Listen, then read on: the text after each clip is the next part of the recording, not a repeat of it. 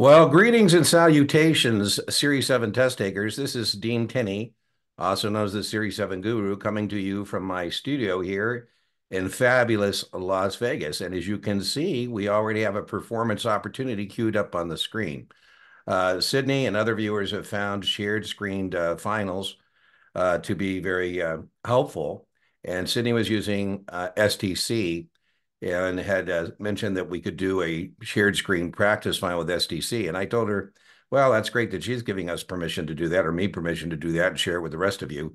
But, I still have to clear that with STC. So I did reach out to Todd and his team at STC, and they did indeed give us permission to use their content for this practice test to do a little intellectual inventory, get a mark for Sydney on where she's at. Once I received that permission, I went ahead and purchased their supplement. I'm a big believer in supplements, free supplements, paid supplements.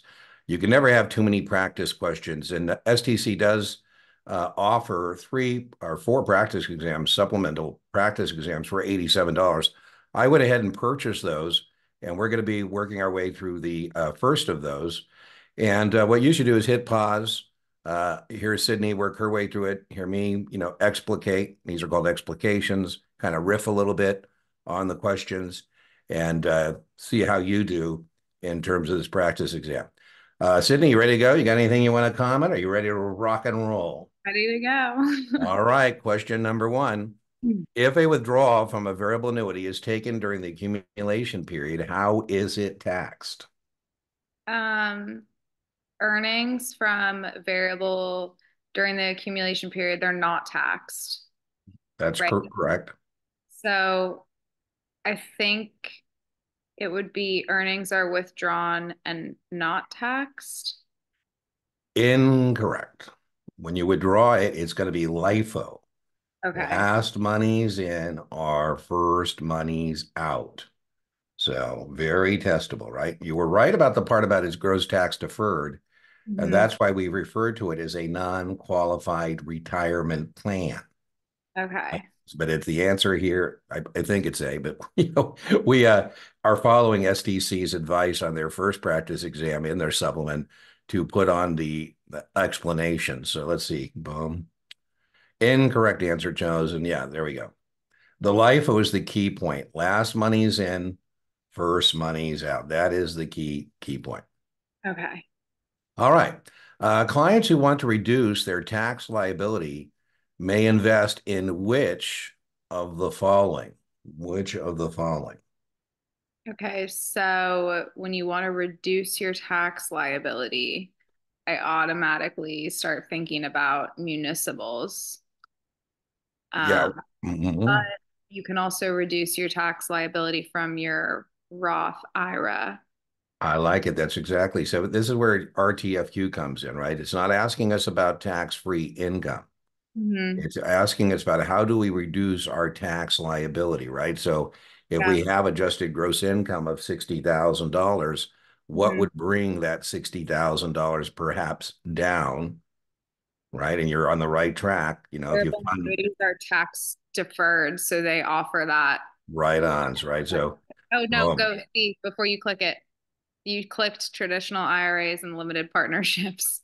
Yeah, because that again, the traditional IRA by funding it will lower your adjusted gross income. And the partnerships are flow. Is that not your answer? Do you want something else? I was gonna do annuities and Roth IRAs. I don't Well, know. that Roth I remember is for being both variable annuities and Roth IRAs are being funded with after tax money, money you've already paid taxes on. And so that would not reduce your tax liability, Okay. right? To reduce your tax liability, you got to bring your adjusted gross income down, right? So Okay. traditional IRAs permit deductible, there's the key word, contributions. And limited partnerships provide tax credits. Do you know, I'll just poke around your brain, housing group, what partnerships would provide you with a tax credit, a dollar for dollar whack out of your tax bill? Wouldn't that be it wouldn't be the C Corp because C Corp Corps are It double would be tax. Yeah. historic real estate, and low income housing. Okay. Yeah. All And of those. if we were talking about like Like the oil and gas ones, wouldn't the income program offer you like, Well, the income would be sheltered by depreciation, perhaps. But yeah, partnerships have that flow through. But remember, the key word in this question is reduce your tax liability. yeah, I So read I'm the your accountant. I say, Sydney, you owe $20,000 to question. the IRS. And you say, Dean, is there a way I can reduce that $20,000? I say, Sydney, if we had some tax credits, yes. Or if Okay. we funded IRA, have you funded a traditional IRA? And do you, do you make over 100 grand? Because we might be able to fund an IRA and take down that adjusted gross income. All right, let's get it together. We're off to an 0-2 start. Let's get it together here. Oh, At a new municipal issuer, a group, new municipal issue, what is a group order? What is a group order? water institution purchasing bonds from a syndicate dealer buying for a group of investors.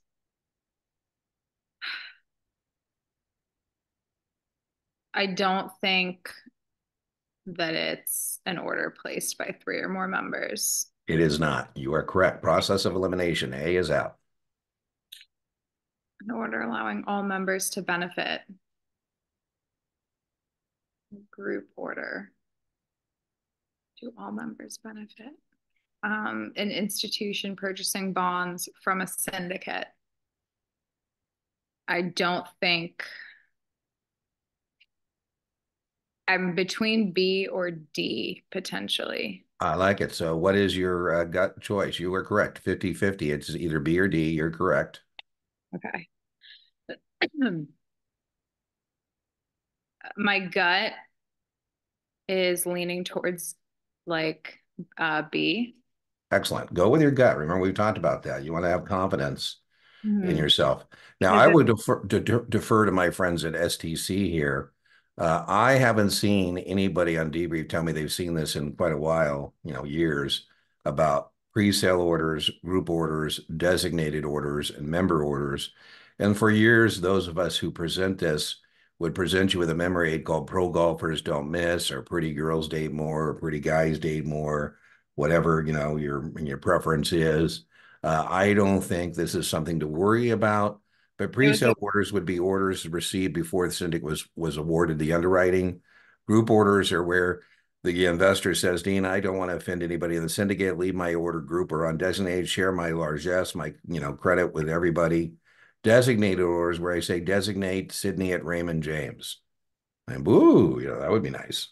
And then member orders are what we want for our own inventory, it was a pretty good question though, because I've never seen a question like this. Yeah. And I Well, only know the like order, like pro golfers don't miss. yeah. Well, like I say, that's one of the reasons to get supplemental exams like these. So I know that you, Sydney, are fortunate enough to have the resources to get a tutor like me for work for you and buy other supplements. And if you have those resources, I'm a big believer in using that, whether it's a tutor or a paid supplement, to getting some more practice questions, whatever the case may be. As a result of falling interest rates, a significant number of bonds are held by a bond fund, and they've been called. Rather than reinvesting the money, the fund has distributed the proceeds to its shareholder as a return of capital. Boy, I kind of like this question. How will this distribution be taxed? Um, Let me just reread the question. Yeah, that's pretty tricky. As a result of falling interest rates, a It's the, significant number of bonds that are held by a bond fund have been called. and right. So And that when that's you key, for because that means they calling, didn't sell the bonds, right? They didn't sell the bonds. Rather than reinvesting the money from the proceeds, right? So the call, the mhm. fund has distributed the proceeds to its shareholder as a return of capital. So two pivot words here. The bonds have been called, not sold, and they've been returned to you as a part of your capital. So how will this distribution be taxed to the shareholder? I don't think it's going to be a long or short term gain You're because correct. You're you correct. haven't sold it. And unless you sell, like you can't have a capital gain. Uh, Beautiful. I think it's not taxed since it's a return of the cost basis. Excellent. That was a tough one. Good job. That That was a was good a job. really weird question. Yeah, well, but that's part of it. I like it. Incorrect answer chosen. It This would might have been very easy to miss. I always say RTFQ, read the full question. But this would have been very easy to miss because if you're going pretty quickly, you could say, oh, yeah, yeah, it's a long-term capital gain. And so, you got to be real careful on that one. wait, I'm so confused. Why does it say incorrect answer chosen? But it looks green. Do you think the computer's just glitching? I don't know. It's not taxed since it's a return of capital. I don't know why it's doing that. It is not taxed. It's a return of cost basis, not tax. I think it's right because it would Oh, have had a red X on one of the yeah, I left. think so. I think so. We'll see when we score it up. Uh, the interest received from which of the following bonds exempt from federal, state, and local taxes for an investor who lives in state A? So I think for this question, they want you to remember that if you have a municipal bond and it's in the same state, you're free of state and federal. You are correct. That's exactly what this question's about. So they want to know which bond will provide you with that triple free tax exemption. That's correct. Okay, so it says a bond issued by a municipality located in state A, and they live in state A. So state B would not provide them. That's Like exactly right. you Corporate would bonds are definitely taxable. not do it in um, federal, state, and local. Treasury bonds are federally tax exempt, but they're subject to state. Exactly correct. So I don't think it would be A either. You're correct. And I don't think a corporation would be a municipal bond, it'd be the municipality, Right. right? Say it again. Like the corporation, like Yeah, a bond, corporations is taxable. So yeah, you make right? it. So it'd be the municipality, That's right? correct. Yeah, that's right. So your state A, boom. I don't know. We have some kind of funky thing going on. That is correct. So It's we have. subject to state. However, investors who buy municipal bonds from Yeah, state no, this is should correct. We never got it change correct. The bond their. issue, the interest received. So we got it correct. I don't know why it's telling us it's an incorrect Yeah, answer. it says corporate bond is always Yeah, all taxed. right. Well, there's some glitch in the universe. We'll figure it out. We'll figure it out. Okay. An investor believes that the US dollar is going to weaken against the British pound. And when the spot price of the pound is $1.71, she purchases a British pound April 170 call for 2.5. What must the British spot price be for the investor to break even? Okay. So you're going weak against the British pound when the spot price for the pound is 1.71. She purchases it. So for this one, like I would be dealing with the 170 call for 250. Yep, Obviously the spot price is different, so it's gonna be like the decimal. So I'm gonna have to just do this really quickly. I believe it's gonna be, I'm leaning towards C. well, what is your break even for call contracts? What is your break even for call contracts? Call up. So strike price plus Yes. premium. I kind of like this question because I always say this. The key on these foreign currency questions is not to, get flustered, is to say, okay, well, if it wasn't a foreign currency, what would the answer be? And, it would be strike price plus premium. It still Which, is. yeah, which is one technically, if it wasn't in the spot, it'd be 172.50, but this Yeah, is and you just move your decimal spot 2 spots to the yeah. left. You don't even need to do that because you can pick whatever approximates your LED display. So I really like this question. It's an example of don't go, oh my God, it's a foreign currency question. If you just stick with it and say, okay, well, I know what my break even is. It's strike price plus premium, right? Now, that spot price, just like when we're talking about stocks and options, in a speculative position, it doesn't matter where it's at when you do the trade. It matters where it's at when you close the trade. Now, if Right. you purchase this British pound call, are you bullish or bearish on the United Kingdom? Um, you're purchasing a call. You're bearish on the United Kingdom. Bullish. Sorry, Yeah, you're bullish, right? Because you're buying a call. bullish. I Yeah, so meant like, United Kingdom finds oil in the North Sea or something like that, right? Mhm. A customer writes an ABCD October 220 call, receiving a $11 premium, I like to and write out. buys one ABCD October 235 call, paying a $3 premium. If both calls expire, the customer will realize. I like to write out my options. Absolutely. You got time. You're not going to I run out of think time. You might run out of right answers, but not time. So, I think it just helps get everything. absolutely. You should have a process. It doesn't have to be my process. Everybody does options differently. Well, but find one you like and Stick stick to to it. it. You taught me options, so Yeah, okay. I use a T. So there's two things that that are my mantra about teach options. I would like my students, like yourself, to understand contract specifications, that I Mhm. have an obligation to sell at 220 and a choice to buy at 235, contract specifications. The other thing I'm a big stickler about is tracking money in and out, whether you use pluses or minuses, or I like to use a T. I like to use dollars out versus dollars in. So, whatever floats your boat. I had a young lady, she said she had her own method. I said, well, that's great, except it's not getting you right answers. So you need to change that method and figure it out. So I think the first step in this option is to be able to identify what it is. So it's That's right. What is it? a spread It and is it's a indeed. credit call spread. You are correct. It's a credit call spread. And so it says the contracts expire. So in credit spreads, is contracts expiring good news or bad news if you have a credit spread? So it's good news. Yeah, because you get to go neener, neener, neener. So when with a credit spread, your maximum gain is essentially your net premium, which You is are absolutely correct. So your and choice is, it's definitely 800 profit, I believe. yeah, listen, young lady, very impressive. That was very impressive performance. You The harder credit the harder credit thing. call spread, right? Expire. The other thing we want is the narrow, right?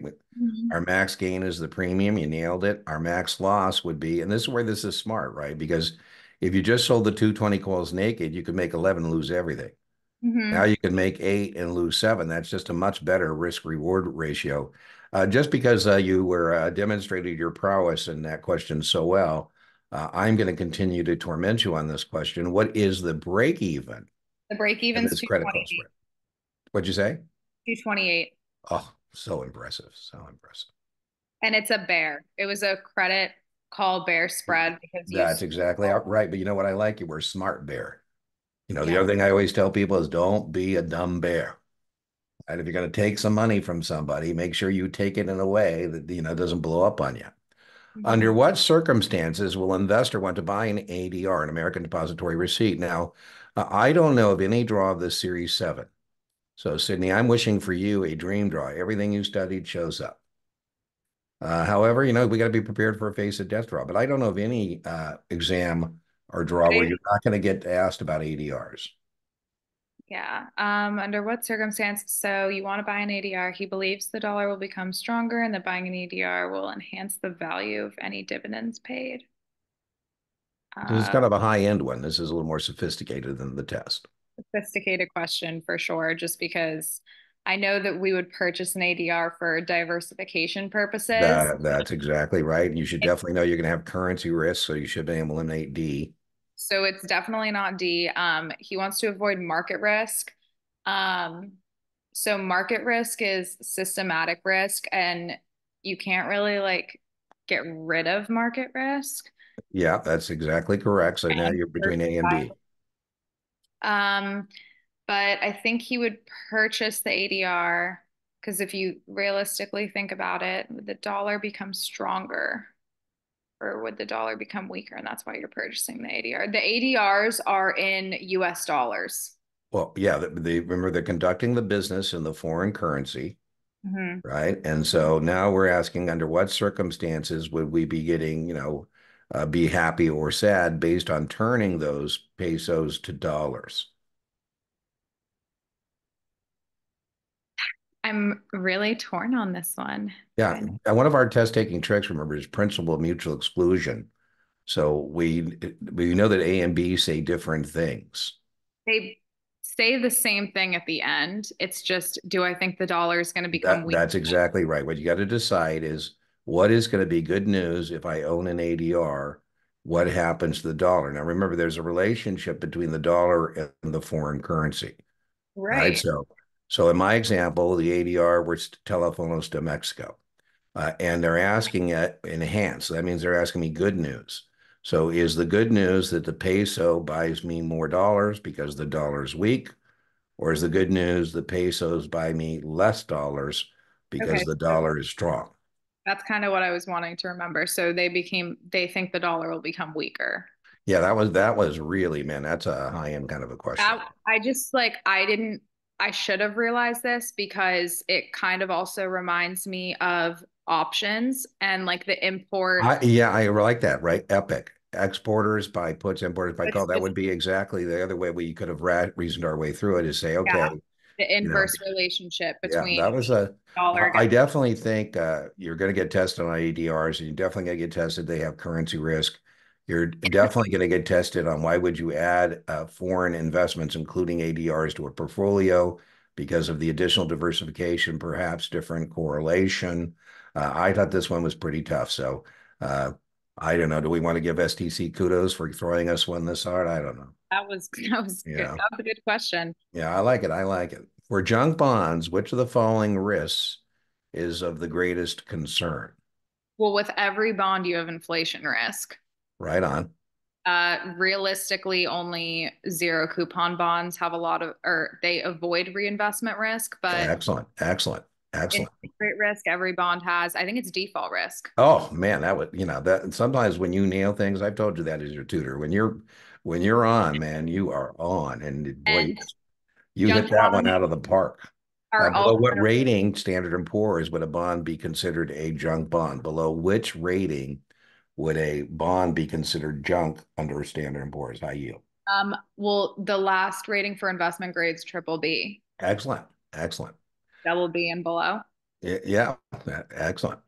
The amortization of a natural asset over its expected useful life, a natural asset over its expected useful life. So this is like a partnership question they're It asking. definitely is a partnership question. It is definitely a partnership question. Um, wouldn't it be the amortization over? Okay, so when something's, I'm between A and B. Yeah, I'm with you. I'm with you. I don't think it's C or D. I'm trying. I'm with you. We'll see. We'll see. I'm kind of with you because I think like I say, this is the first time that we're being exposed, or I shouldn't say you because you have STC content. I don't have STC content, and so the first time I've seen the question on what I'm pivoting on is this word natural asset, and so natural makes me think, and I It's could be wrong about this. I think oil and gas. I yeah, I'm thinking, a mining partnership. I think it's a partnership question. So yeah. if it didn't say natural asset, if it just said the amortization of an asset over its expected useful life, I would say depreciation. So I I'm not think sure. I'm with you. I think it's a 50-50. it's a 50-50 because also like I feel like depletion and depreciation are almost one and the same. Yeah, Like and the cost recovery system is depreciation as well. So kind of an odd question. So good I'm news, you're only going to get two or three partnership questions on the exam. So I always joke. I mean, if you tell me you missed the seven because of partnerships or margin, I'm going to say, eh, maybe gonna six know the max other on the stuff. stickers. So what are we going to squeeze the trigger on this one? I want to say like, okay, if something's I think depreciation. If it's depletion, then Okay, let's go for it. and I have STC content, it was depletion. Yeah, yeah. See, so I So actually thought it was going to be depletion because of the word natural. Right? So here it goes. Depletion is considered the using up, the wasting. And the way when I'm teaching this, I say the natural wasting asset. So I like depletion because I was on that pivot word natural and that was it. I wouldn't feel bad at all about this question, Sydney. I think this was another real tough one. I mean, But I get a depletion allowance to give me an incentive to go find another barrel of oil, for example, or some more trees, right? So the way I think it is, if I don't know how much oil is down there, but I do know this, if I pump a barrel and I sell it, I got one barrel less.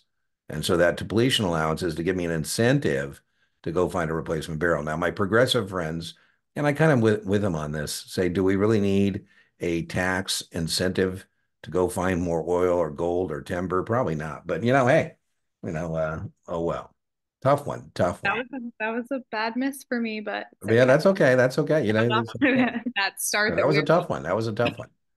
The pink marketplace displays all the trades involving OTC equity securities. The market makers for stocks are listed on NASDAQ. The designated market maker on the New definition. York. Yeah, I'm sorry. The first one's like the definition of it.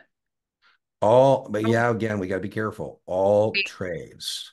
All trades. I think it's did I'm gonna say D. Yeah, you got to be careful, right? You got to be careful because all trades would include NASDAQ, right? So excellent. Thank God we're redeeming ourselves after that question. Yeah, well, that's part of the process. If a municipal bond uses a Western method of sharing risk, what liability does each have in relationship to the total issue? I like this question. So this is a good question. Western is divided, so you're only in charge of your own, and then Mhm. Eastern is undivided. So you would have to like take a portion of the unsold. Absolutely. That's exactly right. So I think it's A or B. A. Yeah. Well, right. The thing that makes B wrong is it says plus unsold bonds. No, Yeah, it's that we'd be divvying it up. We do reallocation. I like that one. And your explanation was exactly correct, right? I even have STC and I've never seen these questions before. So this is a Well, good that's probably why they're selling them as supplements, right? So, I think it's $87 for the four of them. So, I didn't show you the menu screen before we started, um, and I think maybe that's why it was those first couple of questions were kind of wobbly because I had opened on this my other screen here, access because I was going to go over that with you. So I think that's what was making it kind of jiggly there in the beginning. But anyways, they say that you can customize these and sort them by, whatever you want to do. So if you want to do more options or not that you need to do, it seems like you're pretty so far. I don't want to jinx us. You sound pretty tight on options. So, but you could do options or munis or whatever. Concerning arbitration, all the following statements are true except. so correct me if I'm wrong, but I just reread my arbitration, like the chapter involving Mhm. arbitration, and I think mediation is binding, but arbitration is not. I could Well, I think you got that Nick. So backwards. mediation is not binding and arbitration is. Yes. Okay. So So I just want to make sure. Customer having a dispute with a broker dealer may use the arbitration procedure. Decisions may be appealed to FINRA. Disputes among members must go to arbitration. So I think A is true. that's true. I think C, obviously, we just talked about it, is true. That's correct. A customer having a dispute with a broker dealer, they go to arbitration. Um, I know that they talked about in the book like if you were to have like a sexual harassment situation and you were to go to arbitration. But I'm pretty sure I don't know if this is accurate or not, but um y- arbitration is only for like people that work in the industry. Yes. And then customers have to agree to the process or it's not binding on them. But But so customers could technically have a dispute with a broker dealer using yeah. arbitration. So it's appealed to FINRA. I was leaning towards Yeah. B. Remember, I there's no appeals. Decisions are final and binding. So just be careful. there's a lot of people. I don't want to send out negative vibes, but there's a lot of people who get mind meld. They put all this stuff in there and they confuse the COP, the code of procedure, with the code of arbitration. Oh, is that what The I just card did? of, under the code of procedure, you can appeal FINRA decisions under the code of procedure, the COP. But under the code of arbitration, no. Do you know what the statute of limitations is for arbitration? Are you asking me like a Yeah, number, yeah, I'm just poking around your brain housing group as we go through these questions. or is this like a day question? Like you're asking me a number? I'm asking you, do you know what is the statute of limitations for arbitration?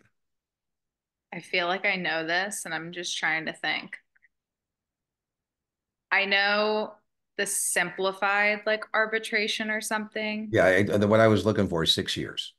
Oh, okay. Because So I would know the statute of limitation of my mind arbitration. just went everywhere. No worries, Sydney. I'm just like I say, part of the process is I like as your tutor to kind of poke around in your brain housing group as we're going through this and seeing what else is up there or what else is not up there that My you know. mind just went into like simplified I arbitration, like know, and that's okay. That's okay. And then remember, when I'm playing that game with you, I'm asking you to pull things out of the stratosphere, and on the yeah, test, there's answers in front of you, like there was there. A high yield bond is generally associated with high yield is a junk bond. right on. So what is a junk bond and got? Doesn't have a high credit quality, I'll tell you that. Boom, And it's that's poor exactly credit right. But rating. that should be a layup, right? That should be a layup. All right, thank And then God you got an remember, easy question. yeah, I we got one. I'm with you. We finally got an easy one. My Um, death And draw. then remember, there's two risks in bonds: interest rate risk and credit risk. And the credit risk Mhm. is amplified in a junk bond for sure. Yep. Excellent. A stock's breakout of a resistance level means the price of the stock. When you're breaking through resistance, you're bull That's right. So now you got to translate to an answer. on the rise. Excellent. I tell you, when the stuff you're solid on, you are super solid on. Okay, so again, I'm being a jerk. So, what kind of order might a technical analyst place above the resistance level to go long? To go long, I have to write this out. Like when we start talking about limit orders, Yeah. this is a weak point for me. I don't know for Okay. anyone. Well, this is, so the hint is I like what you said about writing. I'm hoping you're writing slobs over Never bliss. bliss That's what I just wrote. because we need an order above the resistance level. So a bullish So, breakout, so it's sell limit or slobs. It's going to be slobs. It's going to be over the market price. And now you got to decide, are you going to put a sell buy. limit or a buy stop there? Is it a buy stop? Excellent. Excellent. See, I have to write it out. I have to visualize. Please do. Please do. If mediation is chosen as a means to settle a monetary dispute, The two parties may not withdraw and use arbitration instead. Two partners can withdraw, I think, with yeah, this media. one's pretty tough. I'm probably going to get this wrong. I'm just going to. Yeah, well, that's all right. That's okay. That's part of the process. Only mediators from FINRA's. Okay, that anything with FINRA approved, I just take out. I like that. I like that. Okay. Partial settlement can be made through mediation and arbitration. I kind of like that answer because I don't really, mediation cannot be, okay, I think it's D. B is in boy. D. C is in Charlie. No, D D is in isn't. dog. I'm sorry. That audio is a little broad. I Well, don't think mediation can be used if the arbitration process has okay, so already. if mediation is chosen as a means to settle a monetary dispute. So what are we picking? A, B, C, or D? I'm between C and D. I'm not Okay. really between A. If it is A, then we can talk about it after. Okay. I don't Okay. think it can be So squeeze the trigger here.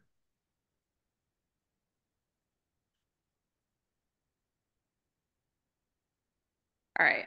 I'm gonna go D. It's probably freaking A. Who That's all knows? right. So C. you had the 50-50 right?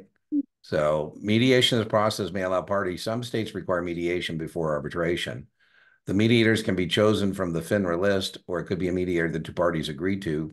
they're like retired judges that make a very good living being mediators.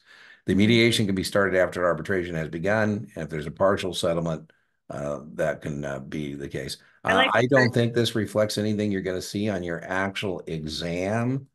So my apologies to STC, but I don't think this is something I've ever had anybody tell me they've seen as terms of test content. What is very testable is this idea that the thing that people do encounter every once in a while is that the mediator can't be on the arbitration panel, which kind of makes sense because the mediator is probably upset with you for not accepting the results of the mediation, right? So And then the arbitration panel has to have people that come from you without. get to yeah, you get to choose public. If you want a completely public arbitration panel, you certainly can have that. Which of the following is true concerning an original issue discount municipal bond? So when you have a discount bond, you are accreting it. That's correct.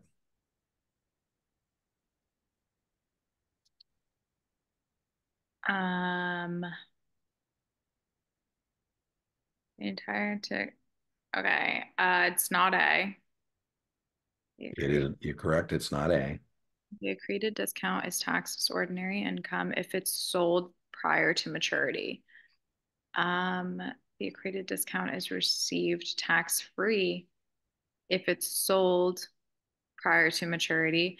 Um, you and I have talked about this exact situation before because It's true. the entire discount is taxable as ordinary income if it's held to maturity. Yeah, the key here is it's a zero coupon bond, but the issuer is a municipality. So Right. that's different than if this was an OID and the issuer was a corporation, or OID is these otherwise known as zeros, or if this was for example, a treasury strip. So this is unique in that it is an OID muni bond. So the imputed interest, It's tax-free. right on, right? So that was a tough one. But remember, These if this was any questions. other thing, if this was any other thing, it would have been the accreted amounts is taxed, right? Mhm. So good job. If that was a treasury strip or an OID, different one, that would be a different answer. Yeah, these questions. Yeah, each of the following are benefits of a variable annuity, except Okay. Unlimited contribution amounts. They don't have a limit on the that's contribution. absolutely correct. That's one of their attractive features, and this is saying Um, something that's not true or earnings not a bit. grow tax deferred, also true. That's true. Inclusion of a death benefit. Variable annuities do have a death benefit in the separate Excellent. Excellent. tax deductible contributions. Right. You're using after tax money. Right. So you nailed it. A, B, C are all good things, and that one is not a good thing. Excellent. Wow. Which of the following mortgage-backed securities carries a full faith and credit guarantee from the U.S. Treasury? Now, as your tutor, I know you're not going to miss this. Jenny If, Mae. if you miss this on the actual exam, I think they should just fail you immediately. Your No seat more should shoot you fails. into the ceiling, Good right? So Ginnie energy. Mae is very testable. This is a test question. They pay interest and principal monthly, and they are fully taxable. Yes. And then Fannie Mae and Freddie Mac, those are exempt from state and local, right? That's right. In fact, I like STC's rationale here. Ginnie Mae's are the only pass-through mortgage-backed securities that are backed by the full faith and credit of the United States Treasury. Fannie Mae and Freddie Mac have an implied guarantee, and then they go on to tell you about CMO. So, what form of underwriting commitment allows the underwriter to operate as an agent for Agent, for a newly issued security? agents get commissions, principals get markup or markdown. Yeah, you're on the right track, and that would be in the secondary market. So now we're asking about that same relationship as it applies to the primary market. So I'm just gonna go through like Mhm. so Yeah, best efforts is you don't have to fulfill it all in one order. Um, Same thing with standby. all or none and firm commitment are a little more strict. I'm leaning towards best efforts, What I but tell you about your gut. you told me my gut is right. Yeah. Oh, okay, I perfect. mean, Yeah, particularly see, on the see, actual test. So, Cindy, on your actual test, when you're practicing like we're doing now, maybe, you want to spend some more time on it. But you don't want to be chewing up two things, time and energy that can make you tired later on and doing it. So once you get your gut speaks to you, man, you want to squeeze that trigger. If you watch, you're trying to model good test taker behavior. Sometimes I recommend people watch game shows, and you can see the contestants who are good test takers, right? They don't get wobbly and they answer pretty quickly. They don't like well, who wants to be a millionaire? They're not phoning a friend at like for $200, right? They're going to go with what they got. Firm I would. commitment, remember, would be where we would be acting in our dealer principal capacity. So, A, do you know what standby underwritings are used for? The standby underwritings are like the um agent or principal like waits Yeah, and standby underwritings are a form of a firm commitment underwriting used in a rights offering. Mhm. So you say, hey, Dean, what happens if I don't subscribe to the rights offering? I said, well, Sydney, you certainly, as an existing shareholder, we can't make you maintain your proportion ownership. The issuer has hired an investment banker to stand by to distribute the shares that our existing shareholders like yourself may not do. So standby underwritings are a type of firm commitment used in a rights offering. that's a good question. Yeah, I like it. We got some that are pretty spot on. I know you watched Nico and I do. By the way, Nico passed his exam Oh, yesterday. great for Anyways, him. I think you were watching Nico and I do a shared screen final from Metrics, and it was this is a good thing about this STC exam. We don't feel here, or I haven't felt, I don't know how you feel as a test taker, that it's outer space. It's on the broad avenues and highways of the actual Series 7. That what Nico and I did, it was kind of, a little off the beaten track in certain questions. So far, so Yeah, I was watching it and I was like, oh, it was good. it was good content. Just the way the questions were kind of was very. Well, and again, I kind of joke you get what you pay for, right? So with Mometrics, I think for that those the whole shooting match, it was, I don't know, 40, $50. Here it's 87. You're paying a little more money, but I joke you I get mean, what you these pay are for. really good questions because Yeah, I it's like really. so far I like them. What's considered to be the estimated value? Oh, here's another good one. I like this one as well. In the event the company is liquidated. The estimated value in the event the company is liquidated. Wouldn't that be our working market value, book value, par value? Um, would that be our book value? Yeah, right on, right on. I wish you could get rid of that little questioning in your voice, but yeah. Par Oh. value is an arbitrary number we use to set up the books. You should definitely know that par value for bonds is 1,000. Par Yes. value for preferred stock is 100. I wouldn't worry about this. I wouldn't worry about par value for common is $1. You should know that market value is a supply-demand relationship in the Mhm. secondary market. And Yep. you should know that working capital is current assets minus current liabilities. And so you did indeed get that correct.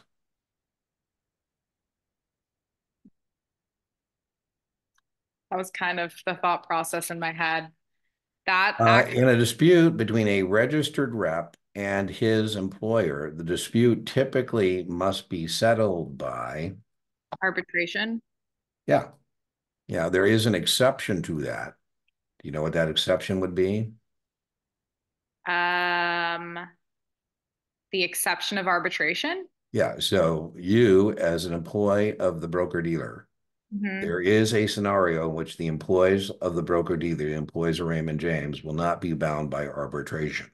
So when you signed your U4, you said, Sydney, that if you have a dispute with your broker dealer, you will go to arbitration unless your dispute is about I don't remember this. I'm not gonna lie. HR. I call it HR. I read all sexual about sexual HR. harassment, racial discrimination, ageism. I don't know. Name your HR issue, right? So in the HR issues, that goes to the normal human resource department, thing, right? These are good questions. Yeah. This year, a college student's grandparents gifted 30,000 into her 529 plan. If paid by the grandparents, which of the following would be subject to the gift tax? I'm pretty sure all of it would be subject to the gift tax. Well, we know it But can't be all of it, so we're going to have to kind of work our way through it and come up with a it says a college student's grandparents gifted 30,000 into her 529 plan. Isn't the gift tax 17,000 as of it this? is. This might be an older question, but let's just assume that, but 30, if it's you're correct, but that means 30 would still be not a problem based on the old rule because it would be the Okay, same. if the plan, which of the following could be subject to the gift tax? A monetary gift to a political organization, a payment of 10,000 for the student's medical expenses, $12,000 room and board expense for the student's education board, or a direct payment for the tuition. Yeah, this So is a tough one. this is a tough one just because what I know about the gift tax is that they're both allowed to contribute if they're Mhm. married. So Mhm. technically, say when this question was That's written, it was right. 15,000 each. They're both able to contribute that per year. You could do a lump sum payment of up to 5 years. Yeah, that's Um, correct. and I'm pretty sure with the 529s, if you were to trying to think. Yeah, I don't think it's going to have any implications for you on the actual exam because I think the actual exam is very much what you just said are the test things and that 529s are way better than Coverdale's. So Thing about like if I was to pull the 30,000, if I was to, what was I going to get taxed on? Like I'm pretty sure what you put in would be taxed, which up to my knowledge, I would assume would be like all of it. It would come out taxed. I mean, unless it's for qualified that's expenses. exactly right. I mean, everything you said is true. So we just got to squeeze the trigger on one of these and know that, hey, here's one of those funky questions. We just jinxed ourselves, right? So now we got one of these funky questions that is not on the broad avenues and highways of the actual Series 7. But yeah, What would be, I mean, a monetary gift to a political that's an organization? odd one. I don't know if they're just baiting with this. I mean, that looks so odd to me. It's like Room and board. this is where I like even me, I'm overthinking it. That's just so odd to me that I'm thinking either it is the right answer or it's a hell of a distractor because it's got my brain kind of like going, oh, When you think about it, that's the one answer out of all these other answer choices that's like so out of left field because soon Okay, so do we want to hit it? Do we want to see if that's it? I mean, yeah, I guess I would get this wrong anyways. There we go. So we missed it. Individuals may give a gift of 18,000, 17,000, 2,023 per person and avoid paying the gift tax. We've said that. I think more importantly, they can be front loaded 5 years was your point. Married couples may give up to 36,000, 18 times two, because the grandparents already have given 30 to their child 529. Paying an additional 12,000 room and board would take them over the gift limit. So we were focused on the wrong thing here. I totally overthought this Yeah, question. me too. So 30 plus 12 is where the key on the question was 42. Okay. All right, STC, you But got us. honestly, I You like got didn't us. even think that it was 18,000. I thought it would the test is going to test us on 17. I I mean, don't think the test will have any of these numbers in there because they don't want to go into the Q bank and keep adjusting things that move. So on these questions like IRAs and UTMAs and gift tax, they really fly high because they don't want to have to go in there and change it. So I don't think, as I said when we first encountered this particular STC question, this is I don't think something you're going to encounter on the actual exam. But oh well, right? yeah, that was a good question. Got to Yeah, give. tough, tough. Oh God. Oh boy, I know you're not going to miss this. At the first As transaction. this is very testable, there's no draw in which this does not show up. It's on the SIE, it's on the Series 7, it's on the Series 24, and the key phraseology as the first transaction in her margin account, a customer buys 2,500 of ABC stock. How much cash must she deposit? Okay, so I know this rule and I'll let you know it really quickly. Just Mhm. so with a short account, you have to deposit minimum 2000. Any That's right. That's with a correct. primary, like a first transaction from it's 50%, 0 to 2000, like it's half, 2 to 4000, it's two, over 4000, it's half. That's right. So where does this fall into? What you just said is correct, and that's the key to this question. So half of that would be 1250, right? But it says first transaction. So 2000, Yeah, right? you just told me the right answer when you walked me through it, right? Yeah. So boom. That is whoa. That is definitely on the test. Rising interest rates will generally affect existing bondholders by. So if the interest rates are rising, the bond prices are going down. You got it. What kind of relationship is that called? Inverse relationship. Yeah, very testable. We assume everybody in the securities industry knows that, right? I always joke if anybody ever asks you about economics, finance, or investments, and you want to sound smart, you should say it has a lot to do with interest rates. They ask, what about them? You say they fluctuate. I say, is that good news or bad news? You say it depends. And you tell me more. Oh, I like this. I like this. Which of the following is generally the largest portion of an underwriting spread? Another good one. Another good one. The largest portion of the underwriting spread. They didn't ask me for the largest individual portion, right? Well, you don't even have that available. So I think it's a fair question. So I usually tell people be careful whether you're being asked about an individual component or not, because the answer could vary. But I like this because STC has tightened this answer set. The only other thing you could have answered here is not available to you. So So selling concession. right on, right on. And what I was hinting at that's not available to you is the total takedown. The total takedown. So the selling concession and the additional takedown. The Uh, total, yeah, that's right on. So the additional takedown and the selling concession are two components in munis, and those two components together are the total takedown. What is the smallest portion of the underwriting spread? That also could have been the test the question. manager's fee. Excellent. And our selling concession, if that's all you got, your firm got the selling concession, period, full stop. Are you at risk, your firm at risk for unsold securities? The selling concession is not, or the selling Yeah, group. selling group members are never liable for unsold securities. All Right. right. So I like this question. Components of the spread, right on. In stocks, the additional takedown is called the underwriting fee. Yes. Underwriting fee. So good question. Good question. I like that. This is a good test. By the way, there's a question on the actual exam where they tell you that your firm's a member of the selling group and the concession's a half a point. And then they tell you that your firm sold X number of bonds, and then you got to come up with how much compensation. So the spread stuff is very testable. I really this is one of my favorite questions thus far that STC asked. To qualify for favorable tax treatment, what percentage of a REIT's uh, income must come from real estate income? Oh, kind of tricky here. I think I'm between 90 and 75. Yeah, you're correct, right? So be careful. Those RTFQ. It's not asking us about the pass through.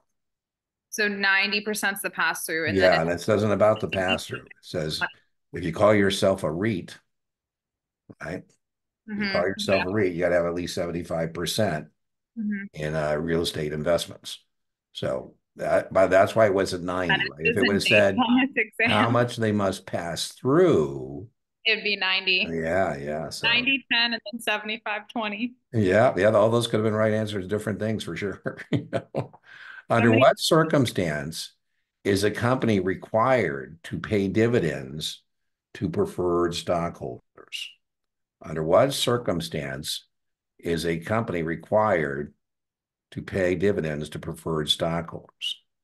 Preferred stockholders take priority over common. That's right.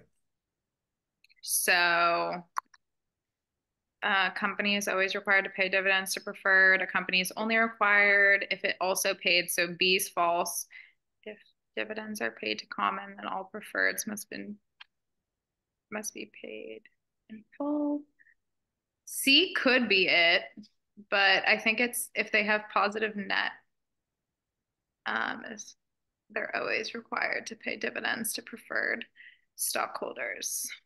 Um, sorry that I'm taking a while on this question. Well, I know. no, but remember, no, that's okay. As your tutor, I don't have any problem. I told you one of our celebrities on the channel is Lauren, and Lauren, oh man, she took forever. But she got it right and she passed her test, so I don't care about that. What I do care about though, as your tutor, is what do we say about your gut? My gut's always right. Yeah, that you when you are ready to squeeze a trigger, you should squeeze because you did have the right answer, and now I don't know where you're at right now, but Oh, when I said like if dividends are paid to common, then they have to be paid in full. yeah, I mean that's boom, you know. Yeah, So because I knew that if you are a preferred stockholder needs to get paid first. So always, I mean, the it's very question worded preferred. kind of different, but that was correct. I like this question. It's different phraseology, but I like the takeaway. I like what they're taking away from the question. And you were correct. The preferred stock has preferential treatment in two areas. Dividends, you can't pay a dividend to common if you're going to rears the preferred stockholder. Now, the way that C says that is kind of funky, but that's what C is basically saying. And then you have preferential treatment and liquidation. So very much again, I don't particularly care for this phraseology, but the takeaway is very, very testable. Variable universal life insurance contains which of the following features? Okay, so when we're talking about variable annuities versus fixed, fixed is Mhm. the one that offers the guaranteed cash value That's right. because the variable they have a guaranteed death benefit though, Mhm. I think. Um, I Var- think, it's likely you get no questions on variable universal life, and it's possible you get one. It's very low probability. The one that shows up that people tell me they see is a hypothetical illustration can only go up to 12, and then it has to have a zero in it, which is kind of stupid, but, for whatever reason, that sometimes shows up. Paid in full premiums at a specified date, interest, guaranteed interest rate, and a variable death benefit. I don't think the death benefit, I mean, I think it's a guarantee. I'm between A and B. Yeah, okay.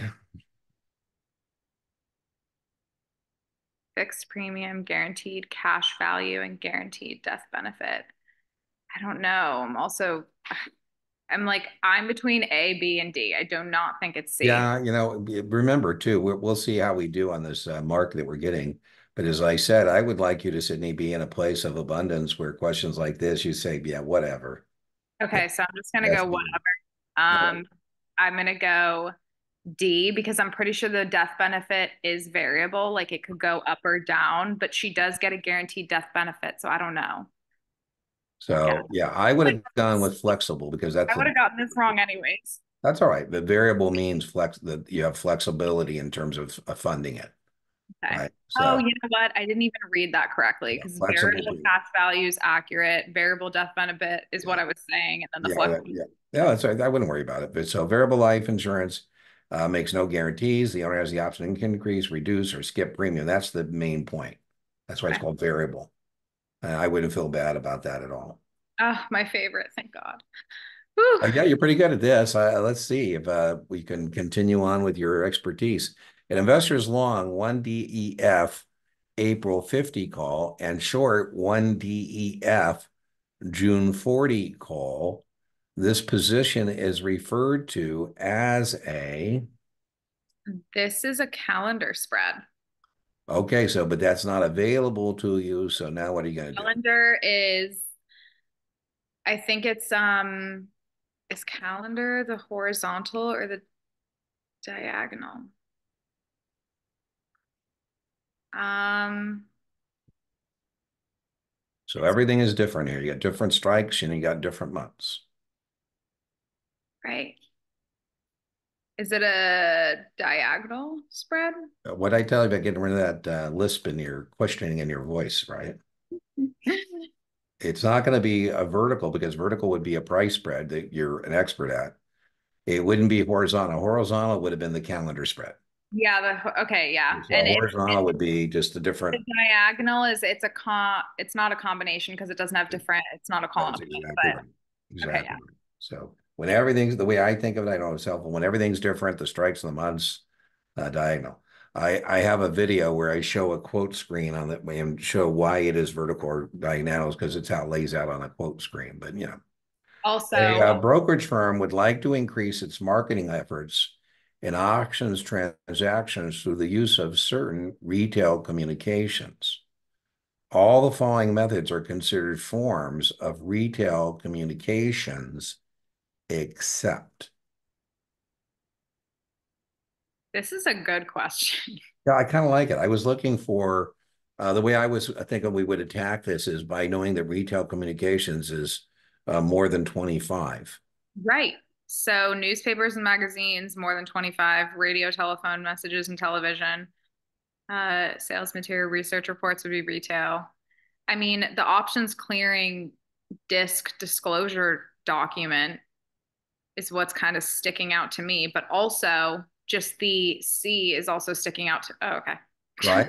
Because the OCC isn't part of our advertising, right? Right. This is something we get. So I would have done that. You were right to think of this as more than 25. And, we're trying to, open accounts and do things. We don't send out the OCC as a marketing piece. That's like part of our process, right? But yeah, We have in all those communications, by the way, we would have to offer you the options clearing the disclosure documents. Say, hey, we're more than happy to send this to you. If I open the account, I give you the OCC disclosure document, then I get your account approved. Then you can do your first trade. How long do you have to get back to us the option agreement that you read and understood that document? isn't it 15? Right on. If you don't get it back in time, then what are we going to tell you? Only closing transactions, right? Yeah. Which of the following statements about cumulative preferred stock is true? Um, Dividends and arrears will be paid before common dividends. Oh man, on the stuff you are solid on, you are really solid on. Some of the questions are just obviously you deal with this on the actual exam, but some of the questions just kind of really like Well, yeah, no, I mean some of these are spot on. I kind of uh I feel bad for Nico that we didn't have STC permission to do this because this is a little better. Well, I should say it's a lot better than that metrics. Uh, FINRA cannot impose prison sentences. yeah, good news, right? So they call you say, hey, you can't throw me in jail. I don't suggest you say that, but All righty. if a client makes a written request for her broker dealer to hold all correspondence, how long may the broker dealer honor that request? Okay, well, I know that you can hold mail for up to 3 months, which would be 90 days. Well, I mean, if you want to extend that, can you do it for convenience? Um, I didn't really read anything about extending it past the 3 month Yeah, period. it can't be for convenience. So it could be like for security. So if 3 months come, I always tell the story like I'm traveling in the Philippines or something. You say, well, Dean, you can get it electronically. I said, well, yeah, but that's not the point. The point is like go into an internet cafe and, punch up my brokerage account. It moves me up on the kidnap list. Right. For a stock trade, the regulation T payment is described as, T+2. yeah, I Oh, think wait, no, it's T+4. I'm I so was sorry. gonna say I because know it. I caught myself. yeah, you caught yourself because remember customers get 2 additional days. We don't actually Additional tell them days that for writing. because we don't want to use our money to settle their trade, but they actually get 2 additional days. Additional days. Um, if the customer doesn't pay us in T+2+2, we don't have to get them an extension, but we do. But if we sell them out, in other words, they didn't pay, they buy in, then we sell them out, they bought and sold without paying. What do we do there to account if they buy and sell without paying for the buy? They buy and sell without paying. They took a free ride Yeah, they free rode. and we freeze their account for 90 days or right on. No credit privilege. Soft dollar. So which of the following is not acceptable under soft dollar relationship? So soft dollar compensation is paid by a broker dealer to an investment advisor. Yes, it's for the benefit of like the That's right. That's exactly right. So, we have common clients. My client on my investment advisory firm is also a client of the broker dealer. providing subscriptions to industry paid publications, providing third party research, providing in house research, providing software for accounting services. Um, I'm between, I'm leaning towards like providing the third party research. Well, But I think the way to attack this I'm also, is Sesame Street trick. Which one of these things does not help the clients of the investment advisory firm who are both clients of the investment advisory firm, the broker dealer?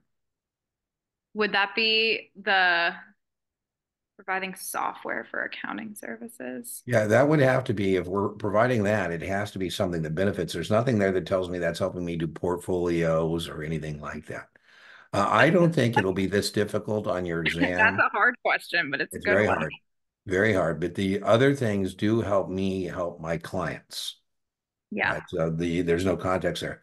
But the big one is make sure we don't use soft dollars, can't be used to pay for travel, furniture, or rent. right. This I one knew was a that. tougher version of that for sure. Okay. Municipal fund securities. Those are 529 plans. Yeah, and local government investment pools. Yes. Issued by a state or local government, required to register with SEC, subject to federal taxes, regulated under the Investment Company Act. Um, I think regulated, um, or register, they have to register with are they subject to federal tax? Yeah, I think. Um, I'm between C and D. Yeah, and one of those is going to be a really bad miss if you say it, and the other one's the right answer. No pressure. I think Brushes on. I'm trying to think municipal fund securities. Is it because if you register under the Investment Company Act, you're a mutual fund, a face certificate, or a closed end? Um, I'm leaning towards C, but my gut. But I tell you, Wait, you picked B. Oh yeah, state or local the reason government. that would have been a terrible mess is because you should definitely know that municipal securities, municipal issuers are exempt from registering. They don't have to register with anything. The Investment Company Act, the SEC, right? That's Municipal what securities, whether it's a municipal bond or municipal fund, they use official statements, right? So that's why I was saying C would have been a bad mess. yeah. Oh, thank God. A convertible bond has a conversion price of 50. This is about as easy as a convertible question as you're going to get. It's 20 to 1. Good job. Good job. Thank God. Oh, well, you're doing fine. These questions have been crazy. Yeah. Hmm. Which of the following permits existing stockholders to buy proportionate number of additional shares of a new issue before the stock is offered to the public? Preemptive rights. Yeah, boom. And those rights are short term or long term? Rights are Short short term or long term, term? warrants are long term. Rights are at a discount, warrants are at a premium. Right, right, right. Okay. Boom. Let's see. I love options Yeah, questions. you do a great job on options. The client has the following option positions: long 1ABC, November 45, call at 8, and short 1ABC, November 55, call at 2. What type of spread does the client have? A debit call spread, which is bullish. Oh my goodness, that is so impressive. Uh, just because, you're so good at it. Do you want these contracts to expire or do you want these contracts to be exercised? Uh, debit widen, debit widen, expire, credit narrow, or exercise. Right on. Do you want the premiums, the difference in the premiums, which is now 6? Yeah. Do you want that difference to widen or narrow? Get larger Widen. or Widen. right on? What is your max loss in this debit spread? 600. Right on. What is your max gain? 400. Excellent. Excellent. That was all mental. I didn't even grab paper out for No, that. listen, you're really good. I'm just hoping to get a draw with lots of options. I mean, that's a You have great to place take to the be. series 9, 10 Yeah, instead. that'd be a great place to be, right? If you're something you're good at and you get, lots of them. Mhm. Yeah, let's hope, right? Let's hope. What type of bond issued by a municipal bond qualifies as a private activity bond, but may not provide tax exempt interest to certain investors? I don't like the way I like this question, but I don't like the answers they're offering to you because on the actual test, it'll be a little more straightforward about what kind of bond it is. Is the AMT bond Yeah, that remember, and what kind of bonds are those? So we should those know are those are revenues? industrial development revenue bonds, The revenues are subject to the public purpose bonds. AMT, and the GOs are subject to the ad valorem. Yeah, yeah. GOs, you have no AMT complications with a GO bond. The Right. revenue bond, you may have a AMT complication if you're subject to the AMT and it's supporting a private activity. What type of plan is a deferred compensation plan? That's unqualified, right? Yeah, it depends on how you're getting that from your employer, but yeah, you're typically indeed using after-tax money. Yeah, they're non-qualified That's deferred comp plans. right. And we can discriminate. Excellent. Yep. An investor purchases 100 shares of ABC common stock at 20. Later, the investor sells the shares at 23. For both the purchase and sale, a commission of 2% was applied. To determine the gain on the sale, what's the total cost basis for the investor's share? This is a Yeah, this is kind of, I don't think this is legit. I shouldn't say that. I mean, I don't think you're going to encounter this. On the test, you would say 2,000, but now yeah, they're adding into this 2% commission. I And don't they're know. asking you, what this is getting to is, do you get to include the 2% commission as part of your cost basis? If you say I don't. yes, it's going to be different than if you say no to that question.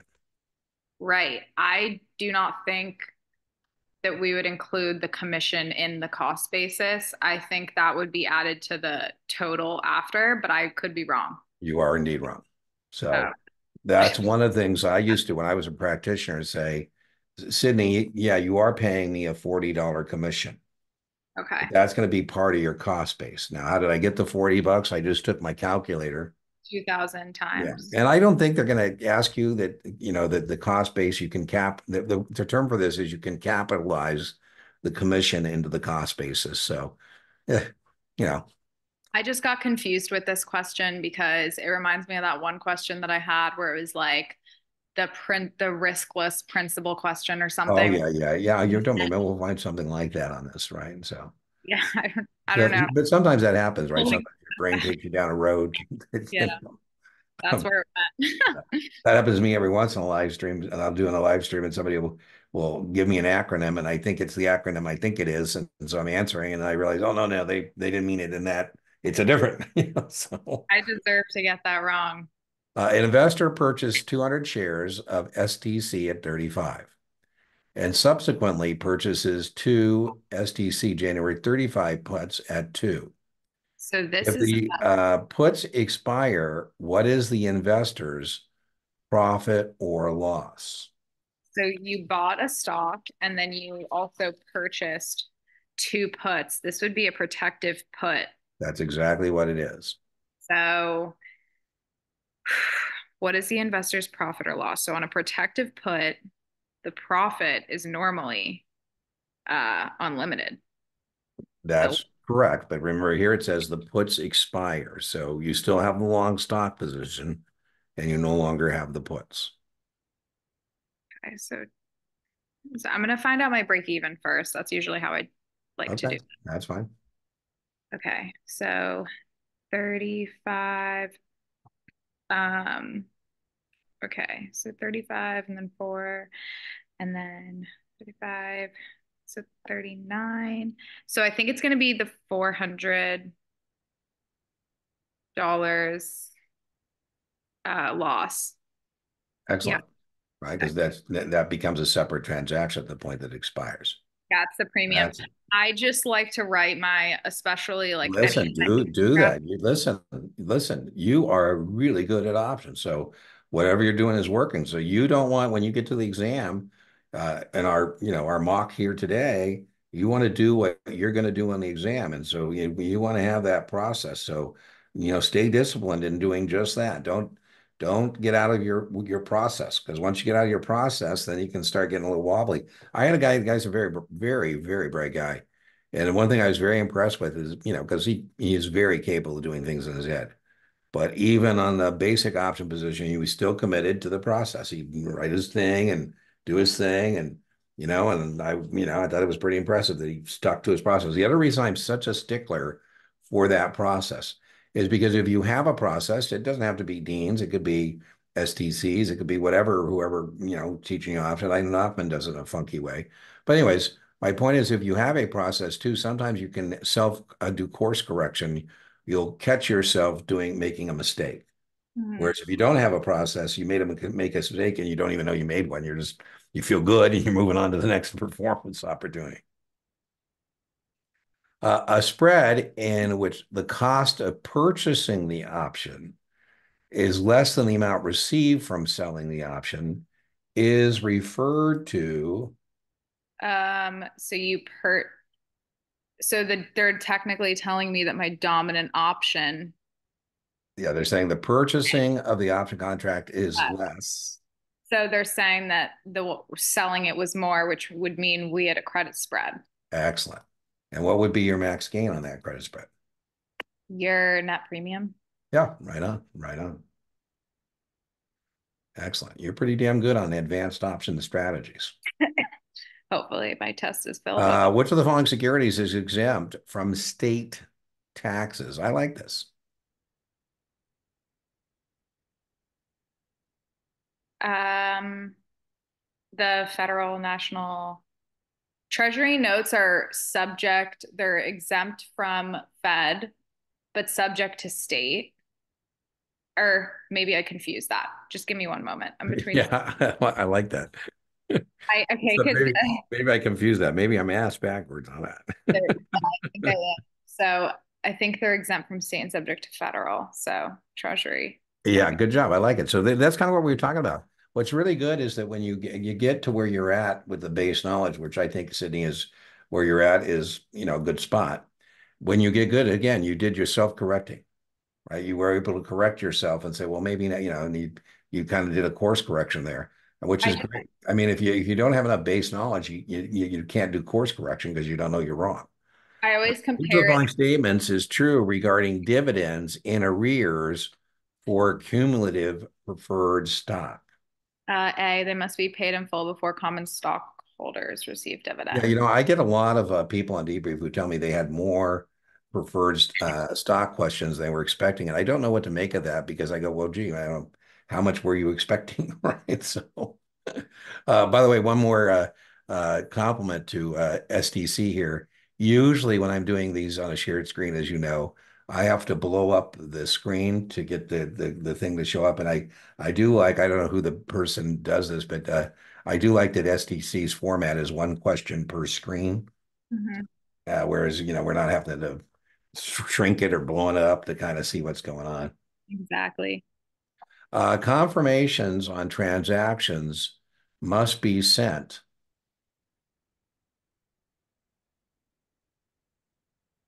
I think this is a good question. Mhm. Um, but I'm pretty sure confirmations for transactions.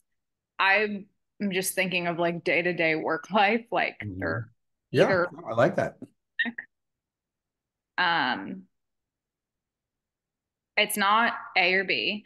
Uh both written and electronic, either written or electronic form.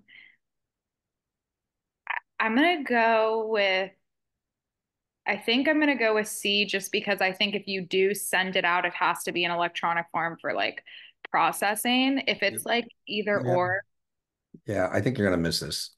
Okay. Yeah. Because the whole point, we don't want to kill the trees if it's not necessary. So, I say, Sydney, do you want it in electronic form? So it's either. Okay, that's what I was thinking. And the only reason I took it back was because I was like, okay, if you're sending something out in written form, like realistically for like record keeping Mhm. purposes, sometimes that could get lost in translation and like it's Well, listen, I told you, I guess on some days it's a good thing, and some days it's a bad thing that you are too smart for your own good. You're outsmarting yourself, right? So yeah. that's the downside of having enough brain power to do that. And so everything you said makes sense, but don't bring extra stuff in there. If a municipal revenue bond has a gross revenue pledge, That service is this, paid before operational expense. and where would you find that? Excellent. Where would you find that? What document would you find out whether it's a net revenue pledge or a gross revenue pledge? Trust indenture? Excellent. Excellent. Excellent. Oh, wow. Here we go. You love these options. Mr. Jones buys an RXRX October 50 put when the market price is also 50. Who cares? Pays a premium of 5. If XYZ declines sharply and he exercises his put, what is his maximum profit? Okay. And it pays a premium of 5. Okay, so it That's right. buys an XR, October 50 put premium 5. If XR declines sharply and he exercises the put, that would be his premium. What is the maximum profit? So is Mr. Jones a bull or a bear? He bought a put, he's a bear. And so if you're a bear, what do you want the stock to do? You want it to go down How far down could it go? to 0, 45. Right? Yeah. I think it's 45, yeah, because it's the break Right. even. Yeah. Break even to zero or strike price less Then premium to multiply zero. it by, yeah. Yeah, I like how they buried this into technology, but it's really just a question, what's the max gain on a long put? So all that other stuff there is just to confuse you. The best case is I make somebody give me $50 for worthless stock. Mhm. You say, Dean, you're making me pay $50 for worthless stock? I go, yes. You say, I'm gonna lose $5,000. I go, no, you get to keep the premium. You're only gonna lose $4,500. You say, man, you're so good at my loss. I go, well, because it's my gain. The best case is I get to stick it to somebody, put it to somebody at 50 when the stock is zero. 51. Now be careful because you're so good on those advanced options that they've got you were a little wobbly on the The basic small option. ones really get to me sometimes. Right. And investors in a 28% tax bracket. I like this. Which of the following investments would provide her with the best tax advantage? Now I'm kind of lazy, so I'm just shopping this to see if perhaps I can, just take a guess without doing the tax-free tax or taxable So equivalent we're yield. between the corporate and the municipal. Yeah, I think that would be where I would attack. I'm just like leaning towards the municipal, but Yeah, and again, we want to have abundance. What I mean by that is, I think it's going to be the municipal, but the I'm just gonna, municipal gives me a 6.94. yeah, I was just gonna do the math really quick. Yeah, so and then the corporate bond would give me. We know the corp. By the way, I do think it's going to be mean because I'm just looking at the 5 3/4. It's going to be less than that because you're paying taxes, Yeah. right? The preferred stock is going to be less than 6.5 because you're paying taxes. Mhm. The 6 3/4. So I don't even think we have to deal with A. Yeah. Think, and then we could do if we're going to do the muni, we just did the muni 6.94, but we Mhm. would take 5.34, which is 5750, right? 5 3/4, and we would say times 0.72, 6.5 times 0.72, 65 times or $6.50 times that, and 6 3/4 times that.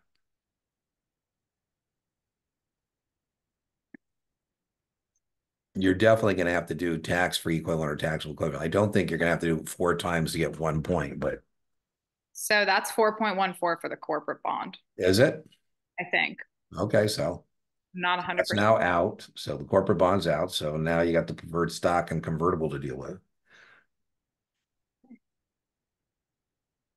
By the way, I would have just taught just, again, we're just talking as we work our way through it. I would have tossed out A, Sydney, just because I know that I just did the 5% taxable equivalent was 6.94. And so I know that that 5 3/4 is a number that's going down, Mhm. right? Because you're paying taxes, so it's going to be less than 5 3/4. I know the 6.5 is going to be less. It's going to go down because you're paying taxes, and the 6 3/4 is going to be less because it's a lower number. The B is a higher number. The taxable equivalent yield is higher than 5. I know the tax-free equivalent on A, C, and D are going to be lower than the numbers they're showing me. Yeah, I'm gonna go B. Yeah, let's see. We got, boom, right? Yeah. So the 5%, let's see if they told us we could have skipped all that. I think they just Yeah, I wanted to. like it. See, they're saying I like what STC said. They said the shortcut that I was sharing with you how I would have attacked it is what they say. In this question, the municipal bonds was 6.94. And that's how I attacked, right? And then I told you I'm just shopping the answer set and I'm looking that there's nothing, all those other numbers are not going to be higher, they're going to be lower. So this return exceeds the return of any other choices. Boom, done. I like that. That was a good question. I like that one. That was a good question. I like that one. Which of the following statements is true if a company intends to raise capital in an initial public offering that's being issued entirely online? Entirely online.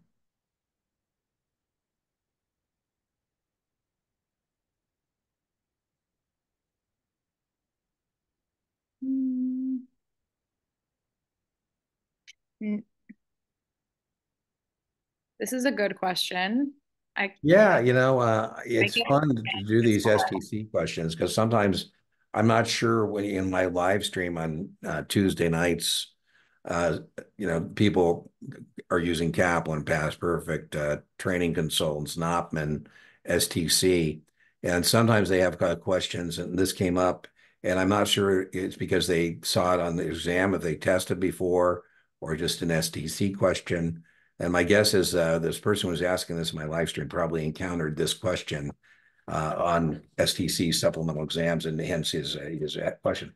His question to me was, "Do I need to be registered to accept money or be a broker dealer or an agent of a broker dealer to raise capital and IPO for an issuer?" And the answer, absolutely. There's no exemption based on this. I think he was asking about crowdfunding. Mhm. This is a good question, and I'm gonna completely guess on this because I just don't really So, what's your best guess? uh see. The investments can made Or through you a know what? broker. What's that? I'm gonna take it back. Um, I'm between B and D, maybe. I'm just gonna go. The funds be sent directly to the issuer. With a primary transaction. Um, I'm gonna go D, and if I get it wrong, I deserve to get it wrong because I Well, gen. don't beat yourself up, Okay, online right? portal.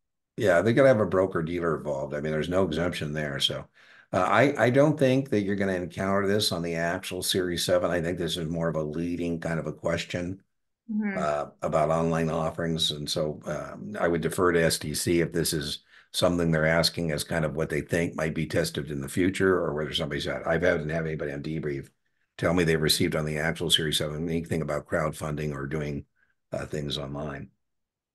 But boom. But you were in a pretty good role. I wouldn't worry about it. Okay.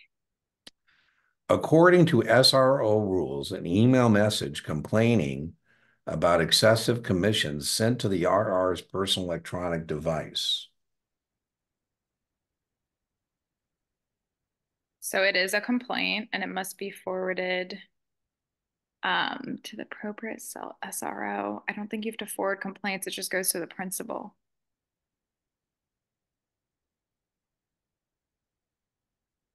An email is a written complaint. It So is it's, certainly a written complaint. So yeah, you could toss out it's not a complaint. yeah. Um, must be followed up with 10 business days by a written document from the client to be considered an official complaint. That's not right. That's right. So it's B or C. And when I'm thinking of the SRO, that's like the SEC or FINRA. Well, let's be Or clear. The FINRA's SEC the is not an SRO. Yeah, I'm sorry. FINRA is who I'm It's thinking of. FINRA, yeah, one of You those don't need to testing things. forward complaints to FINRA. So it's Uh, B or C. see, I'm sorry. see, C is in Charlie. yes. Okay, it's actually B. Oh no, you got it right. Good job. Right. We don't forward the complaints, but we do keep a quarterly thing. So good job. I Like would prefer they had an answer set that said something like, give it to your supervisor or something like that. like the principal, it doesn't That's go right. to Yeah, FINRA. records of customer complaints must be maintained. We knew that. That is true. Mhm. And it's remember what is the record retention on customer complaint? Do you know what the record retention is? 4 years. Excellent. Unless it's MSRB, MSRB would be 6. And Yeah. then we do make a quarterly filing about complaints with FINRA. Yep. Harriet purchased 1,000 shares of the Overseas Growth Fund several years ago for $9 a share. The shares are now worth 22.5. Harriet gives the shares to her nephew as a college graduation present. What is Bob's cost basis for the shares? This is very testable. So when you die, it's the date of the death, That's right. your cost basis. That's right. So this is a gift, so you're inheriting it. So I'm pretty sure it might be 9. Boom. Very much a test question. Okay.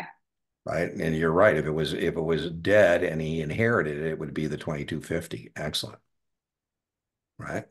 Hmm. So the step up, very much a test question. Either they're dead or they're alive. So the way you process that was perfect. A small company would like to raise capital through a private placement in order to expand its operations. As an investment banking representative working on the deal, you would be least likely to target which of the following investors when offering these securities.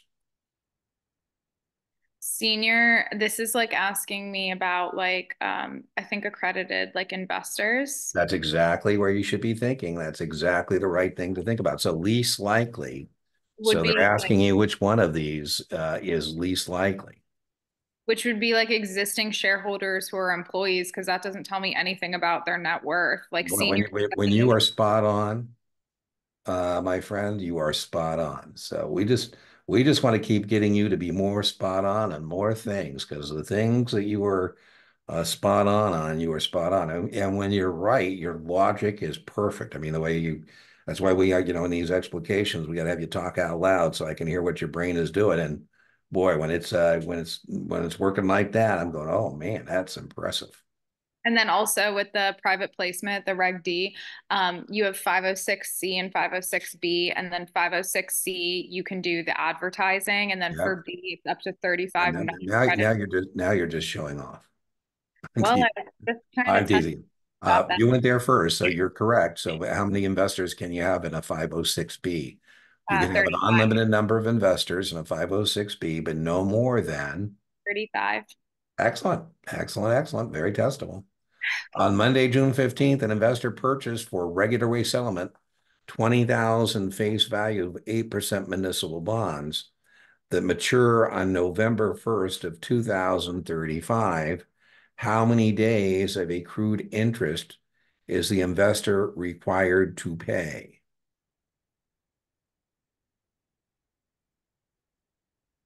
Regular way settlement that mature.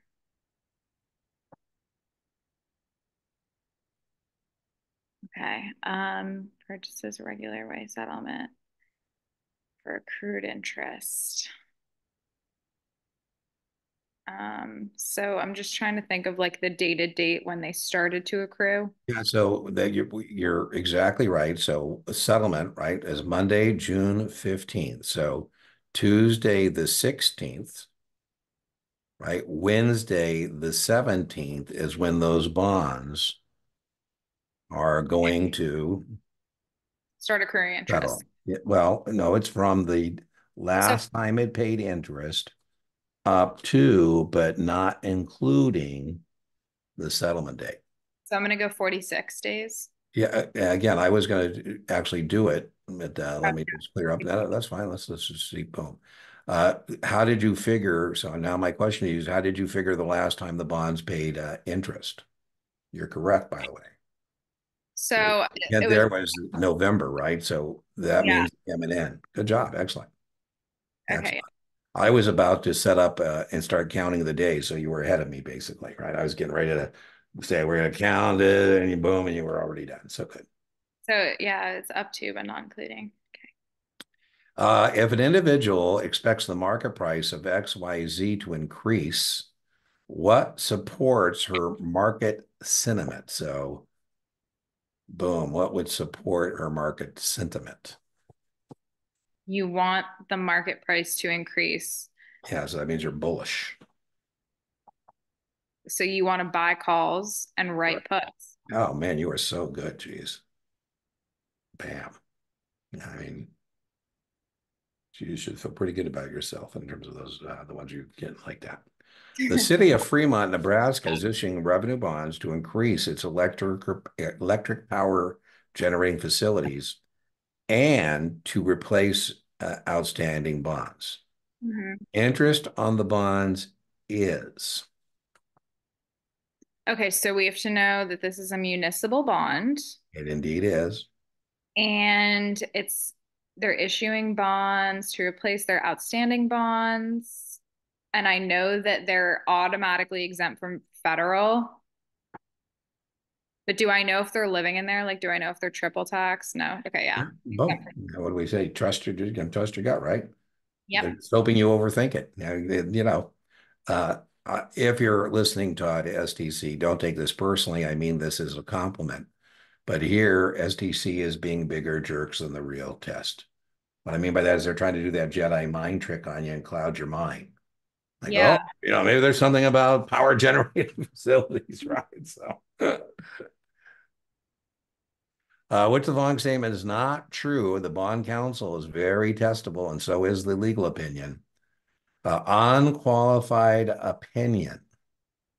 It means that they're in adverse situations. You want an unqualified opinion because then that means there's none. If it's Boom.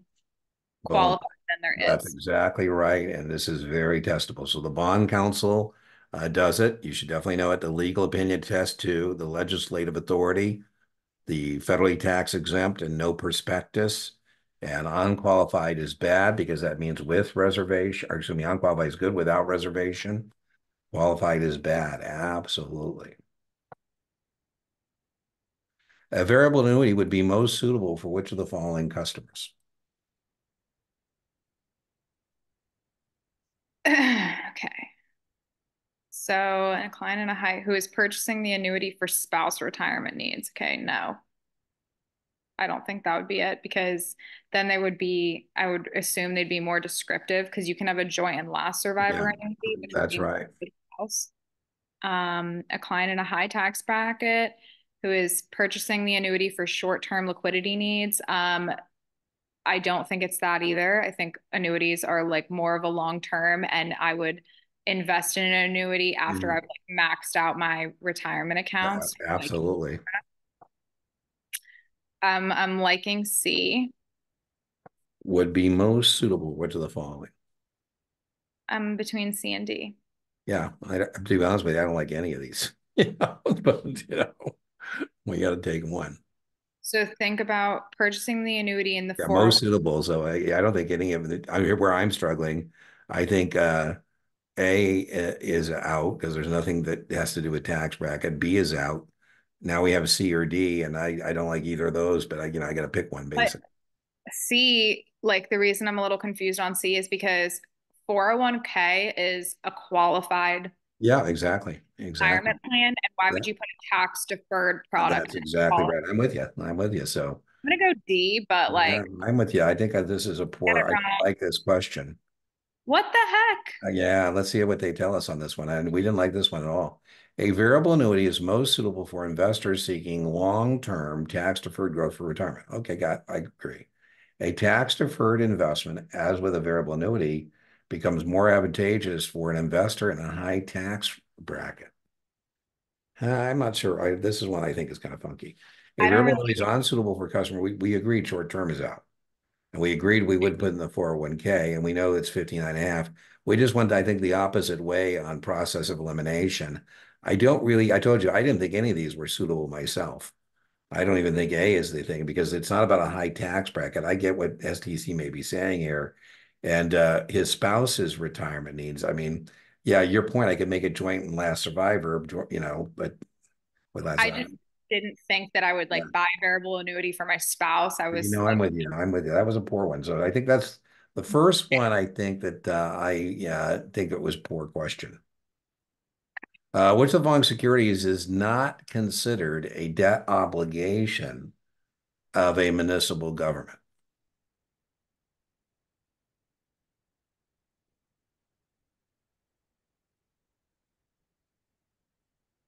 I kind of like this one.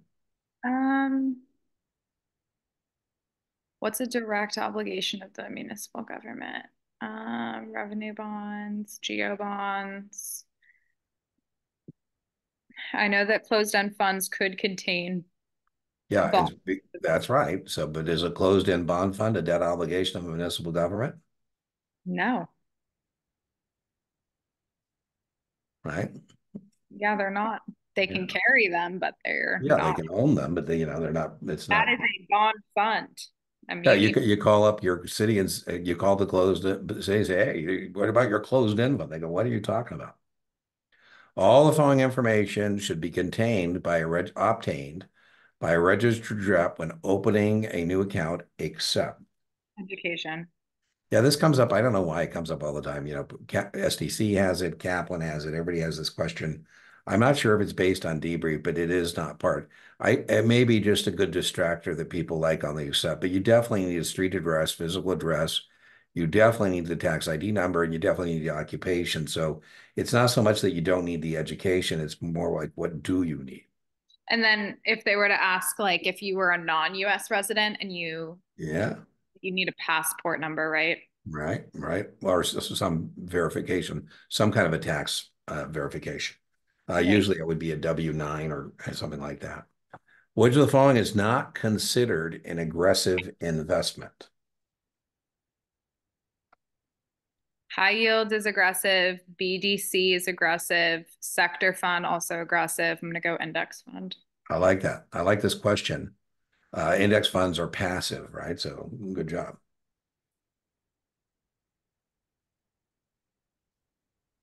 If an investment has a beta of zero point 0.8 and the market rises by 5%, which of the following is the expected of that investment?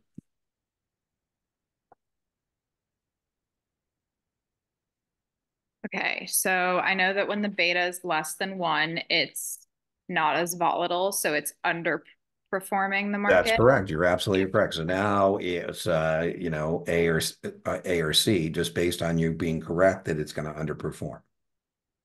So it'll fall by By the four. way, I love that too because that means you don't have to do the math. Right? Yeah, So, I was, no, I already did the math, and you were yeah. ahead of me, Sydney. I did the math, and I came up with the 4%, and then Mhm. you just said it's going to underperform. I go, well, damn, I could have done that, right? I only have to do the math. So now you got to tell me it's going to underperform, but it's going to go up, or it's going to underperform, it's going to go down.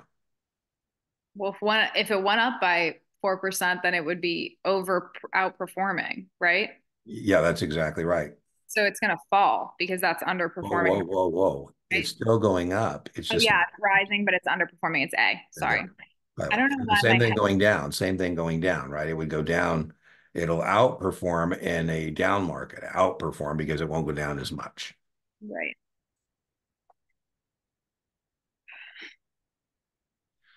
Supplying credit reserves for savings and loans and other mortgages by loaning them money against their collateral is the purpose of which government-sponsored agency? Sally Mae. C. Sally Mae is for student Wait, loans. mortgage lenders. Is it Fannie? Well, you tell me. Freddie Mac? I'm gonna go D, maybe. Hold on. Oh, I don't think that's a test question, but it's the Federal Reserve Home Loan Bank. okay. The FFCB is nothing. And then Sally Mae is student loans. I don't even think Sally Mae's around anymore, but it's that one, right? So I don't think it's a bad miss. The thing that is testable about Freddie Mac and Fannie Mae is that they don't have that, right? The student loans. I'm just looking at the show here. What is the current yield of a 10-year bond with a 5% coupon trading at 98, callable in 2 years?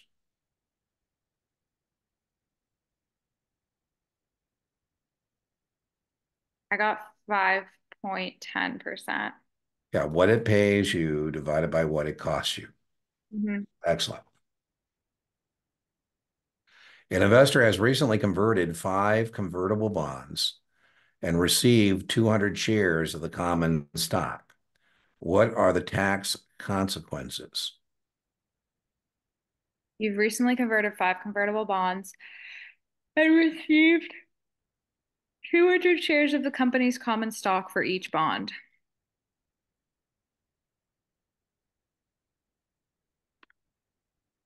The conversion is not immediately taxable, and the cost basis of the bond will be used to find the cost basis of the shares. They will have to pay. I don't think the conversion is immediately taxed. You are correct, right? You owe taxes when you get out of the position. So excellent. Excellent. Whew. Which of the following statements is true in relationship to the buyer of a call option?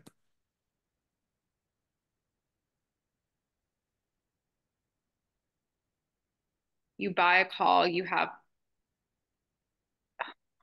I think it's like limited risk. Yeah, whenever you buy an option contract, that's a good thing. The most you can lose is your premium, right? Right. Yeah, you're limiting your risk Yeah, because right, right. And you're bullish or bearish when you buy a call. you're bullish and you have unlimited profit potential. Perfect. Perfect. Yeah, excellent. Excellent. If a registered rep has discretion over an account, he may, Just discretion. He can, I think it's discretion is you can buy but not sell without approval, or trade for the client without prior approval.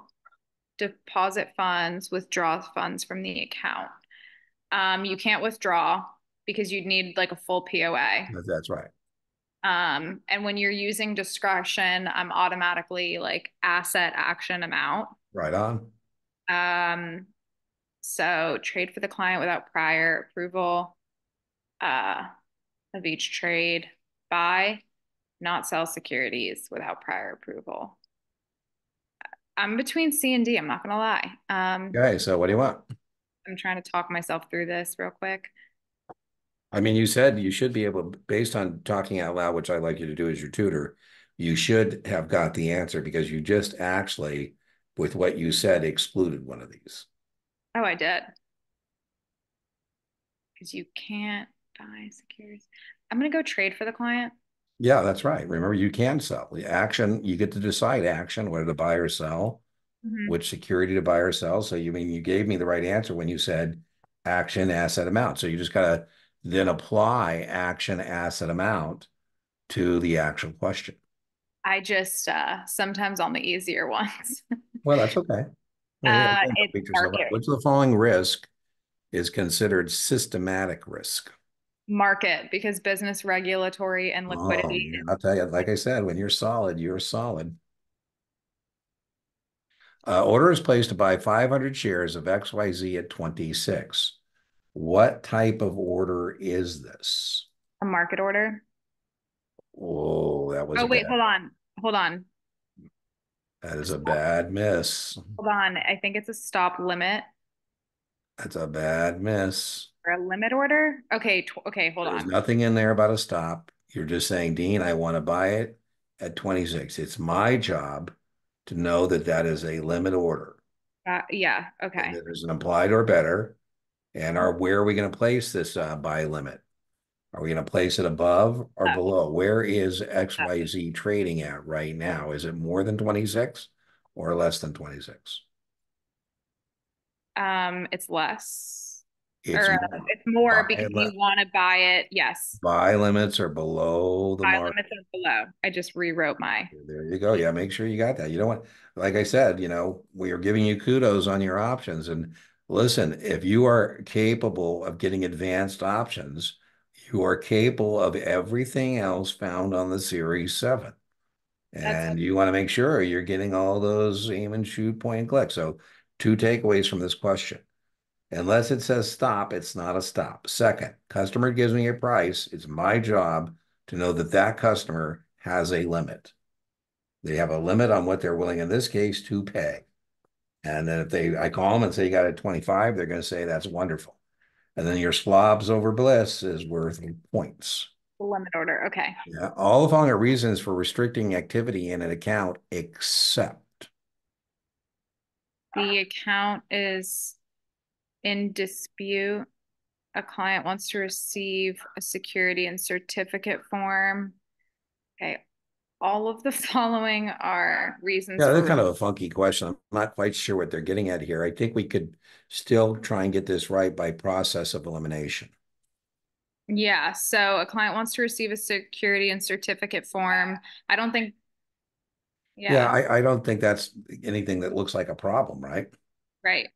These other All ones are kind of funky, but I'm like, I don't tell clients their accounts are restricted because they want that certificate. I mean, I would probably, the way I would have answered this is what I call reduction to the ridiculous. What does the world look like if customers tell me they want their stuff and I say, sorry, it's restricted? No, I gotta give you your stuff, right? Mhm.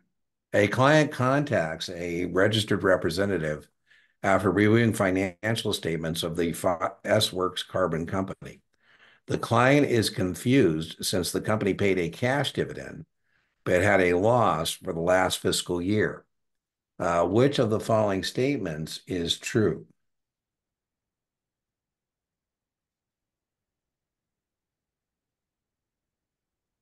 If you have a loss, be, it may pay a cash dividend only with approval. If the company has a loss in its last fiscal year, only with prior approval, the customer, I think it's the customer is permitted to pay the cash dividend even if it has a loss. Yeah, that's up to the board to decide whether we can continue to pay the dividend. That Right? would A be, lot of companies say we're going to suck it up and we're going to continue to pay it because our shareholders are relying on it. I don't know why STC has this particular question, but remember, you don't have a right to a dividend. You only have a right to a dividend if declared, and you should definitely know shareholders don't approve dividends in any circumstance. It's the board. And you should know the SEC never approves anything. Mhm. So, uh, kind of a weird one. A member firm has decided to send all client account statements on a quarterly basis. This practice would. This is a good question because I know that you send monthly statements with penny stocks, and I know That's that right. normally you would send account statements quarterly. But if there's activity in the account, from what I've read on STC, like they say that it should be monthly. Um, so I guess be permitted if there's no activity in the account, or just be permitted. I'm like Yeah, torn. I think you're going to miss this one. It's Yeah. permitted. I mean, we now do it quarterly. I don't know if people have dated materials, but it's actually quarterly. I don't have to send it monthly, even if there is activity. I only have to send it monthly if there's a penny stock. And I think the reason for that change is relatively recent. But the Mhm. reason for that change is because I think now people know that they have computers and, Sydney, do I really need to send you a statement? Can't you open up your computer and log on and see what's going on? So, That's just like a pretty unfair question yeah, to me. well, I kind of agree, but I get that a lot from people and I don't know if it's because they're using dated materials or not, but it's not. It used to be quarterly, monthly of activity and penny stock, and now it's just quarterly and penny stock. That's it. What is the significance of a municipal bond rating? It's the credit rating. Yeah, it's a credit rating, right? Mhm. On the issuer. The stuff you're solid, as we said, is boom, you're solid on. Under FINRA rules, an email is considered correspondence in all the following situations, except I like this one. The email was sent to every customer within a 30-day period because I don't know how many customers that is because the email was sent to 25 or fewer Mhm. prospects or existing. That's still Excellent. Excellent. I mean, I'm telling you, the stuff you're solid on. Maybe you don't want to go and help in production. Maybe you want to go into compliance. It seems like you know those rules, right? That was a good one. And then remember the correspondence would be 25 or fewer. And then remember pre-distribution for retail communication, pre or post-distribution approval by a principal if it's correspondence. So excellent. FINRA's website address must be provided to each customer.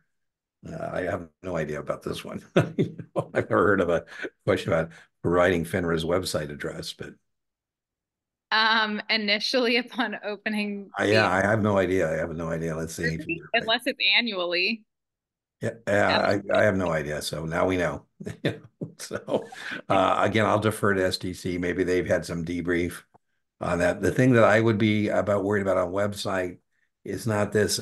Website would be on the broker dealer side. There has to be a link to broker check. That's very testable, and there has to be a link that tells you either gives you the business continuity plan or tells you how to get it. So yeah, I had no idea. So stump the tutor. I have no idea. A corporation successfully sold its IPO last year and now needs to sell additional stock. Sounds like a follow-on. The firm has a non-dilutive feature in its articles of incorporation, needs to provide preemptive rights to its existing stockholders. This means that They receive rights to purchase additional shares at a discount to the current market price. the right on, right on. Boom.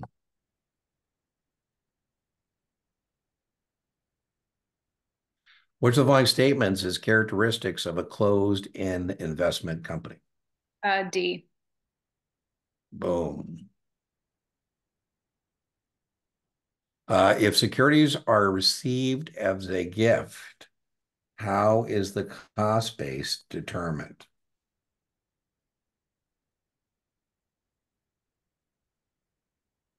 It's received as a gift. Yeah, you got this one earlier, right? So, we Yeah. had, If it's a remember gift, you had Bob? yeah, you're inheriting the same cost basis. Well, you're not inheriting here. It says it's a gift. Yeah, it's the cost basis of the donor, right? Oh, it's the lesser. Lesser, we received a gift. How's it?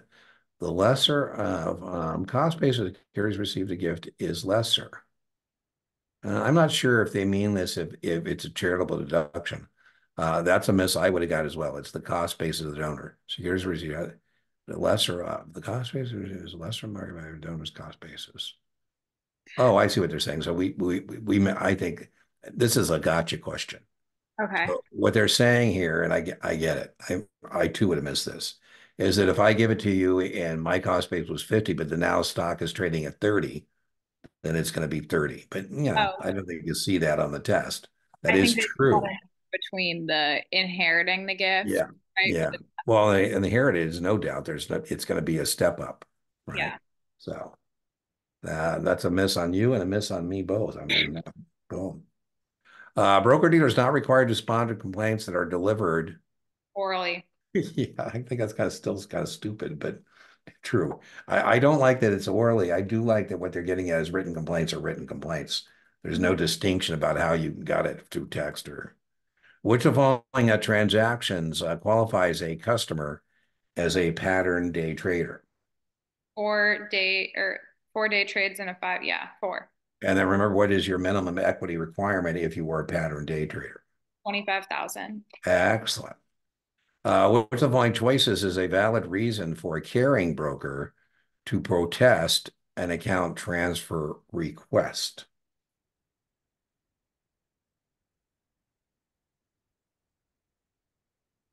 Um, wouldn't it be an account title mismatch? Yeah, that seems like the best answer given the answer set, right? Mm-hmm. Because I How think, many business days do you have as the old broker to verify the positions before transferring to a new broker? um, you have, I think, 1 day, Right on. And how many days to get the transfer done? 3 days. Excellent. Excellent. And you can see that in the rationale down there, right? That's very Yeah. testable. 1 business day to verify, 3 days to transfer, very testable. Hmm. A convertible bond is issued with a conversion price of 10. Assuming par value is 1,000, what is parity price of the bond with the stock currently trading at 20? I got 2,000. Well, I'm just doing now, right? We got our conversion price. We got to get our conversion ratio. Our conversion ratio is 100. And then we're going to times it by the current market price. And you beat the tutor. You say 2,000. Yeah, that's what And I that's got. embarrassing that you're ahead of your tutor. It took me a couple seconds to get out my calculator and poof. You are going to have to calculate parity. I know of no draw on Series 7 in which you're going to have to not have to calculate parity. Cumulative. What type of voting method is more advantageous to minority shareholders? I like this one. Cumulative. Right on. I would know the difference. What about super voting? What can you tell me about super voting shares? Are you talking about just like larger shares, the No, statutory? super voting shares, very testable in 7, are shares that have more than one vote per share. Oh, okay. Right? Super voting shares, right? Yeah. If a corporation is liquidated, which security is given priority? Secured bondholders. Yeah, like I say, Sydney, the stuff you are selling on, you are so solid. You too remind me of Nico. I do. And here's why. Nico, man, his improvement and the dedication, the discipline, and the organization that he put in to improve his likelihood of passing was, just marked. I mean, you could just tell. And the same for you. You can tell you're dedicated, you're disciplined, you're organized on the stuff that you're getting correct. You're solid, and we just got to keep just adding to that and just getting you so more solid on more stuff. And I think you're going to make your market too. Make your Thank mark. thank Customer buys two. I probably jinxed you now. Customer buys two ABC. June 10 calls it two. What in it when is settlement and how much is due? 1 business day and $400. Oh, I'm so glad you got that right. It would have been embarrassing, right? If I chatting you up and then all of a sudden you miss a basic option question, that would be T+1 for options, guys. right on. What's your maximum loss in this transaction? You buy a call, so your premium, that's your, yeah, 400. $400, yeah. What's your break even in this transaction? Um, is it 14? No, break Two? even is per share. 12? 12, right? Why What's your wouldn't gain we potential? add the, Strike price plus premium. If the well, stock's at 12 and you can buy it at 10 and you exercise, you make two, you paid two, you break even. okay. Well, I knew that, but it's Unlimited just, gain potential. Right? If a client has chosen arbitration as a remedy for a dispute, he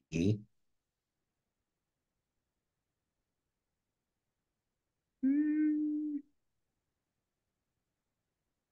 arbitration may appeal any decision through arbitration. Can you appeal them? They're binding, so no. We learned that. that's right.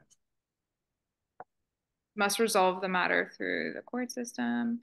Has not waived his right to pursue the matter in court. Um,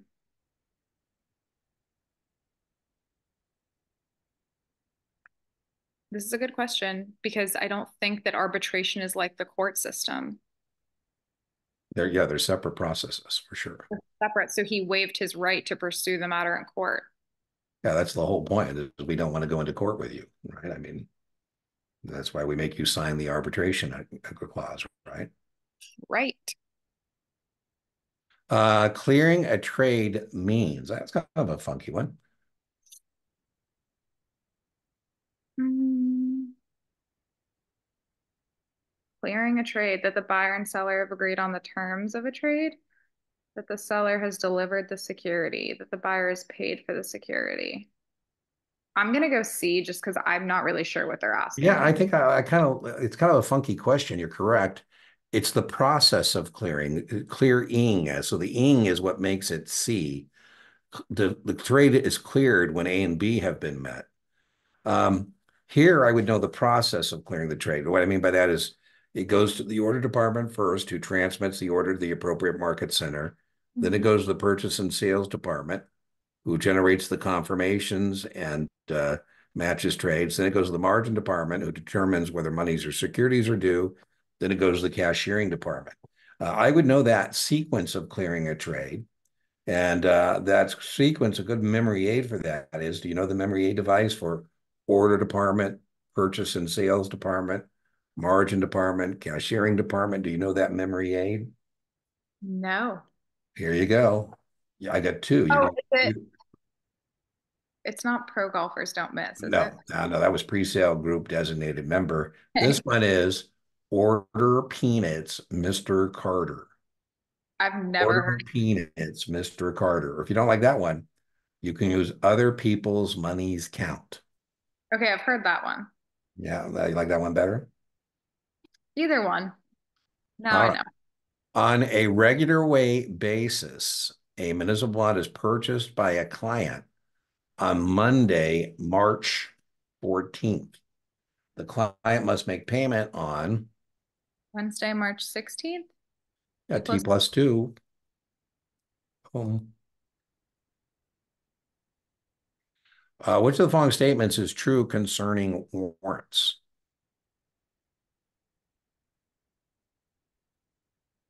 Warrants cannot be traded as a separate security. Warrants give instructors right to buy shares of an issuing company at a preset price.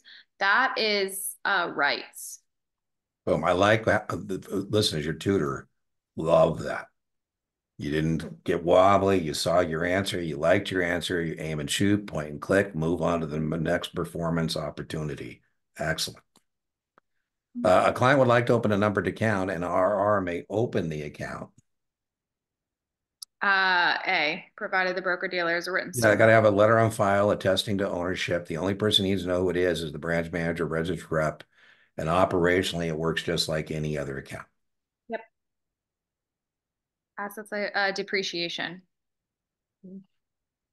Man, I'll tell you, when you are rocking and rolling, you are rocking and rolling. Well, actually, like the balance sheet questions are like one of my weak points, but I just know that assets minus liabilities is net Yeah, worth. I know love that it. net worth is on the balance sheet, and then the gross revenues are on the income statement. Yeah, excellent, excellent.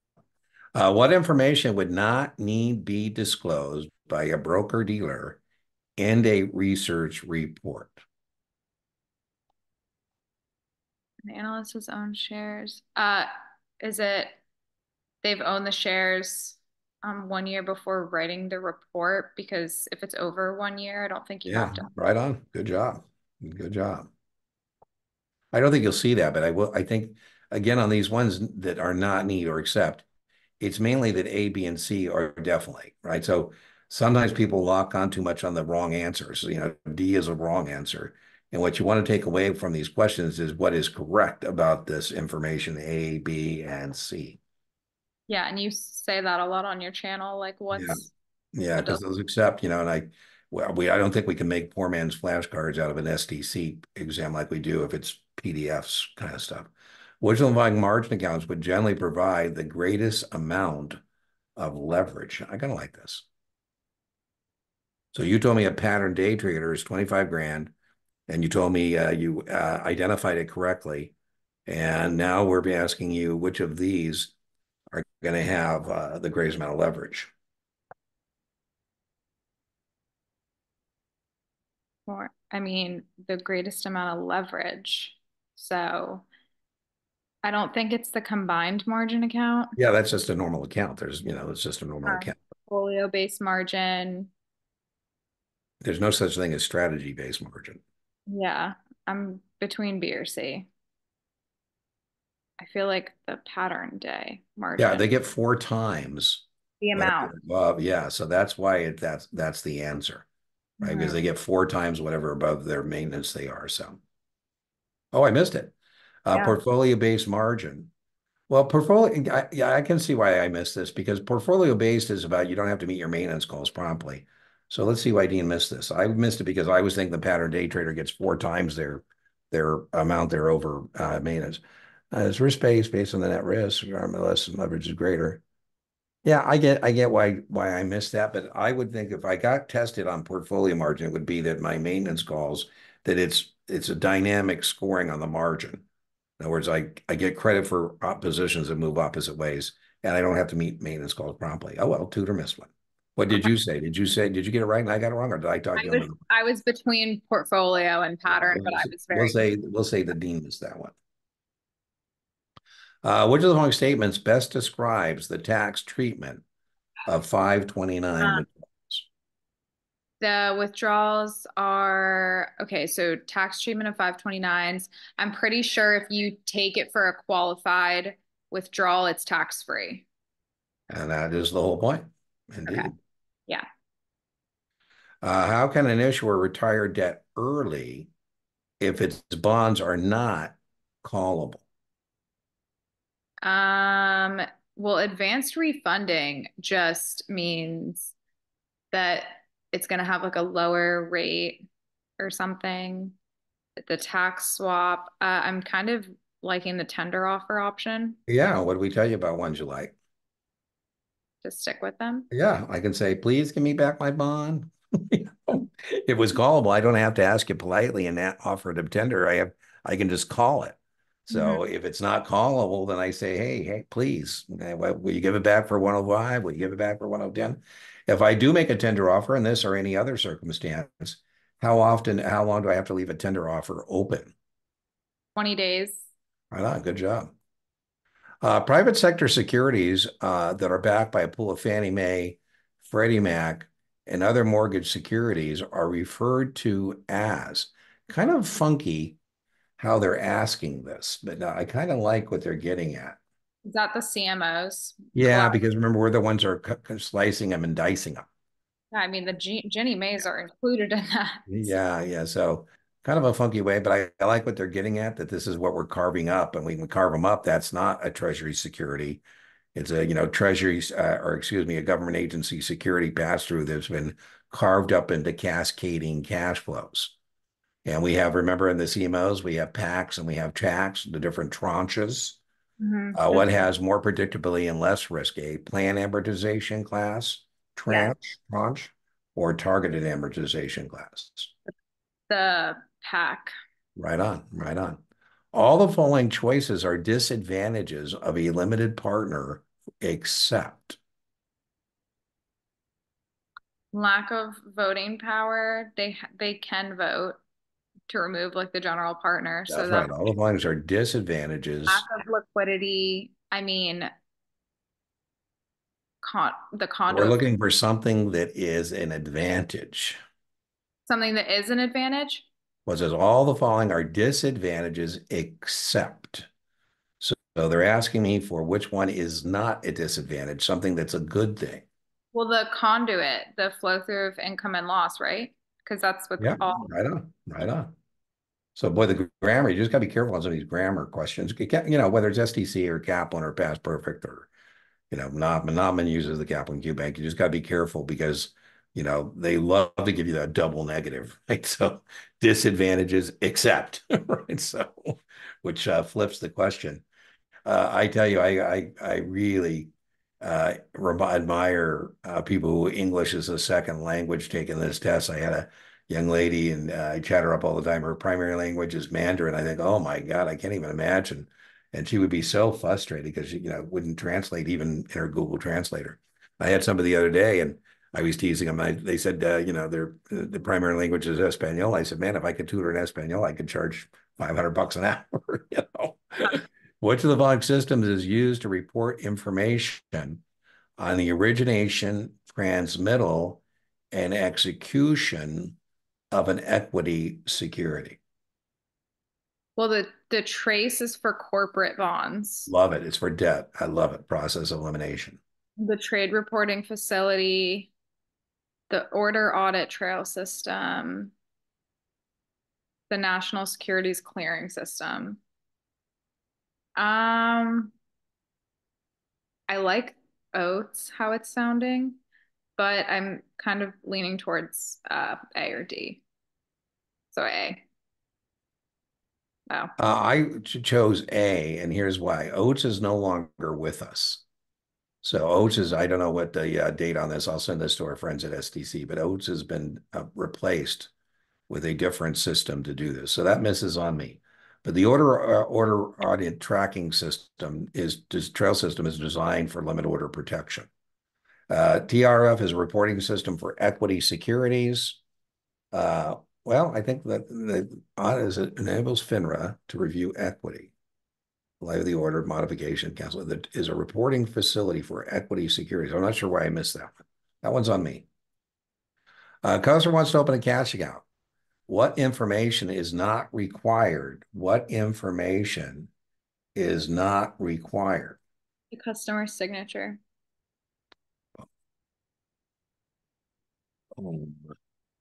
Which volume description characterizes inverse exchange traded funds? This is very testable. C. Boom. And you might, on a bad draw, even have to do some math on that one. Yeah. All the following retail communications must clearly state the member firm that created it, except.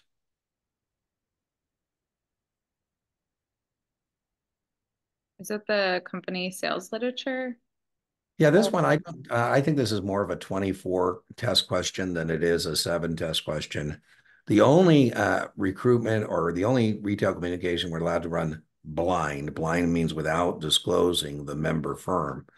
Before I tell you, Kate, what's your answer here? Is it the recruitment Yeah, advertisement? that's the only one where we can run that blind.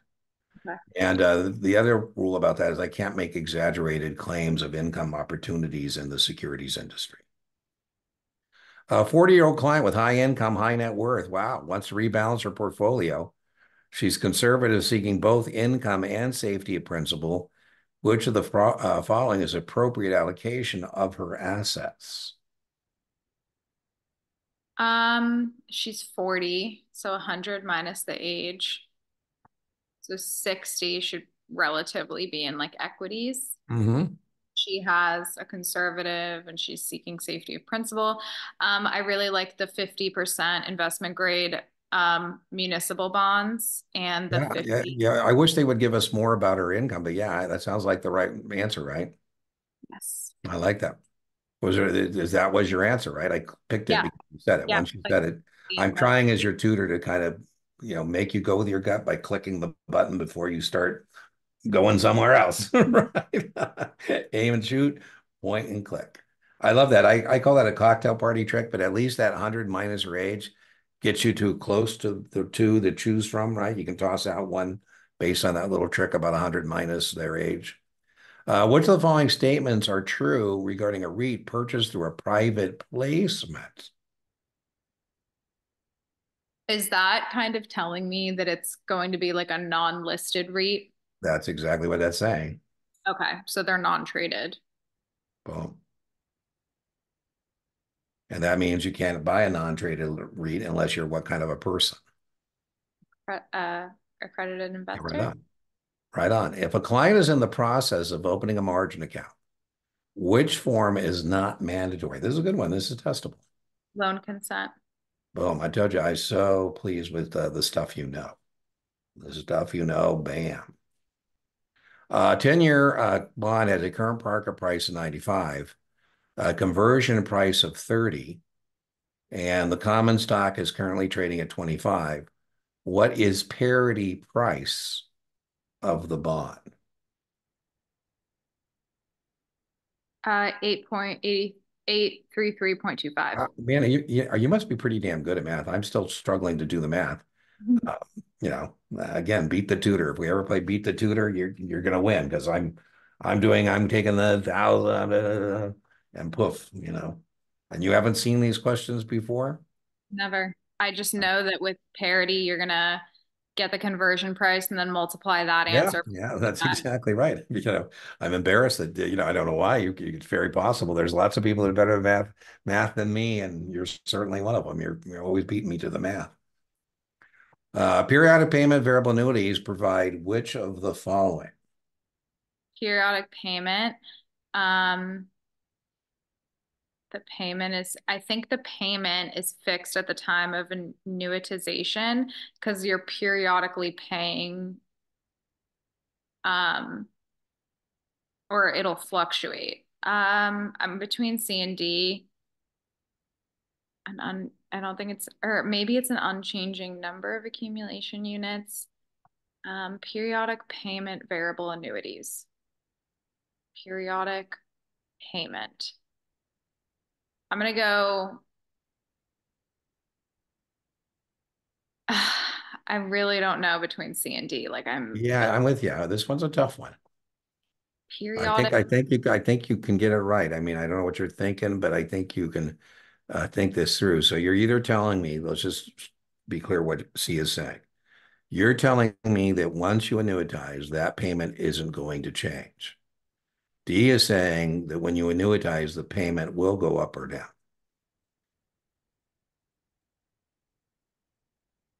I mean, the payment can go up and down depending on the separate account, right? On the air, Yeah. on the assumed interest rate, right? Hmm.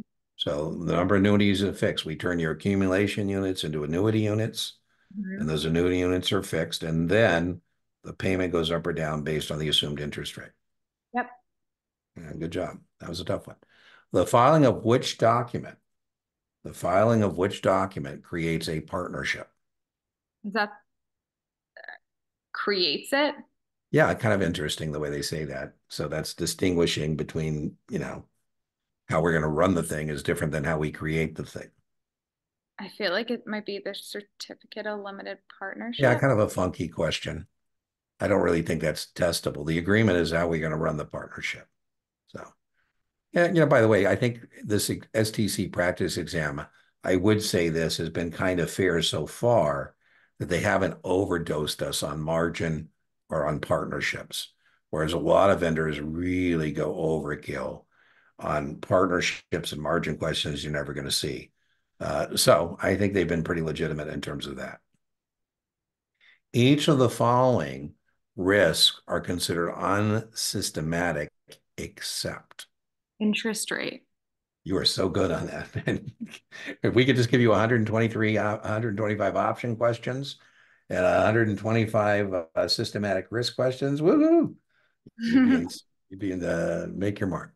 All margin accounts are required to have their values calculated at the close of trading each business day. This procedure is referred to as,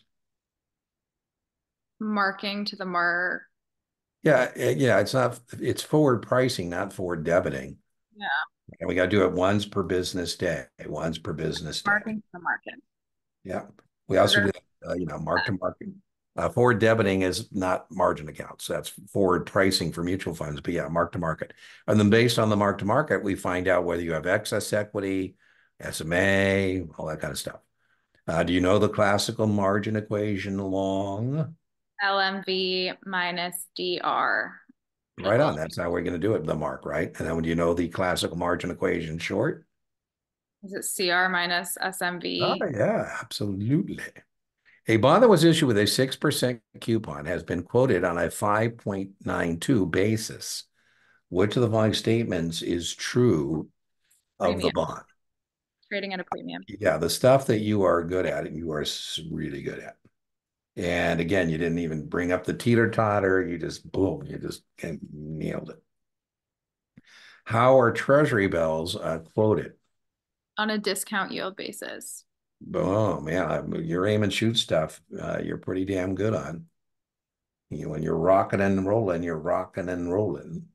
Par divided by conversion price. Boom. I like that one because it's an intermediate step. And if you can't do that, then you can't do parity calculations. And again, we knew you were going to get that right because you're quicker than me on that. Uh, in order to be eligible to receive an impending dividend on a stock, an individual must purchase the stock in a regulatory transaction no later than. Is it the X dividend date or Well, the yeah, record? be careful. It says to get the dividend. Yeah. So to get the dividend, you're going to have to buy it the day before the X. Yeah. So the record. Yeah, Or that one was kind of tricky, right? 2 days before the data record. Yeah. Okay. DERP. So I be remember. careful on that. Now, again, it would also be a violation for me to call you 2 business days, day before the X, say, hey, Sydney, you buy today, you get the dividend. You wait till tomorrow, you don't get the dividend. That would be a big no-no, right? Selling dividends. A investment has a beta of 1.4, and when the market rises by 5, what is the expected return of that investment? It'll rise by seven. Or okay, hold on. Yeah, it'll rise by 7 and outperform the market. Yeah, boom. Yeah. Just wanted to make sure I was right on the ending part. Yeah, for the most part, you've been, I would certainly trust yourself on, particularly on math questions. You're pretty damn quick on the arithmetic. So, you know, which security can be repurchased by the issuer at a predetermined price? I like this one. Preemptive rights? Preemptive rights can Non- be repurchased by the issuer. That is incorrect, right? And the reason that's incorrect is in a preemptive right, it's not the issuer that's purchasing it. Repurchase means the issuer is going to buy it back from somebody, right? And Okay. that would be your call feature. So it's the callable preferred Yeah, stock. yeah, Okay. or because they can call it away. I kind of like that question. I deserve to get that wrong. Well, yeah, and the point here is repurchased by the issuer. The issuer is purchasing it. That's So where they I. originally sold it. So yeah, that was a miss. A sharing arrangement that has limited partners pay all of the program's expenses and recoup their investment before the jump arm receives any money is. This is a good question. Yeah, I don't think you'll see it. I told you there's a lot of legacy questions. They used to test quite a bit on partnerships in the old days, and they don't anymore. Um, a sharing arrangement as limited partners pay all of the program's expenses. So they have to pay all the program's expenses and could recoup their investment before the general partner receives any money. Um, is that like disproportionate sharing? Disproportionate sharing is where I put up a little bit of money and get a lot. Okay, I So have that's no why it's idea. not just, it's the reversionary working. I don't think you'll see this at all. Overriding royalties, a percentage of the gross, and functional is where we split up the tax benefits. I don't think I haven't had anybody tell me they've seen any of this on the seven in a long, long time. I will say, I call these legacy questions that all test prep vendors have, Pass Perfect, Kaplan, and STC. And what I will say is that so far I've only seen a couple of these kind of what I call legacy questions. So, which is good because there's some vendors that have all kinds of questions that no longer have or haven't been tested in years.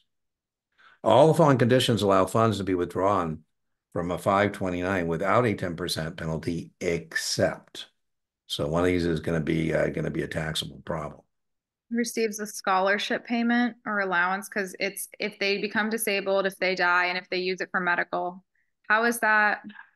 All the following conditions allow funds to be withdrawn without a 10% penalty, except. So the beneficiary will use the funds for medical expenses. So, yeah, it's not medical expenses. This was not a hard question. The beneficiary receives payment or allowance, and that would be taxable. They get a scholarship or not. I don't think it's clear from the grammar how we're supposed to get to that. It's actually D, right? The beneficiary will use the funds for medical expenses. So I don't know if he's going to use the medical expenses. I'm giving him the money, and who knows what he's doing. But isn't I that didn't like the all question. of that expense? Uh, well, we don't know. The beneficiary is the one who's controlling it. I think that's why it's the problematic. Withdrawals of the 529 are generally allowed without penalty. In addition, 10% if it's due to the beneficiary's death, disability, or receipt of a scholarship payment. Although withdrawals from the 529 are permitted for medical expenses, they're subject to the taxes and 10% penalty. I think that's a poor question, but oh well. Which of the following statements are true regarding term issue municipal bonds?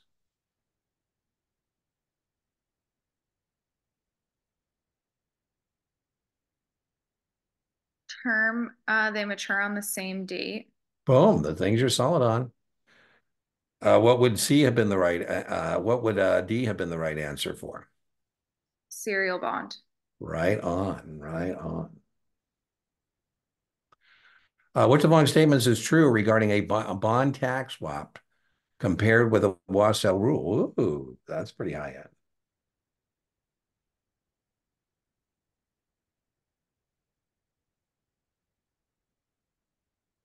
A wash sale permits an investor to deduct a capital loss on the sale of a bond. Both wash sales and bond tax swaps have tax benefits.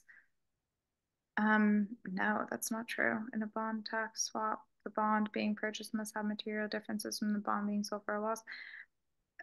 I'm leaning towards like B. It doesn't permit to deduct a capital loss on the sale of a bond, but I'm also torn between that and D. Yeah, you're correct. It's either B or D. So maybe D.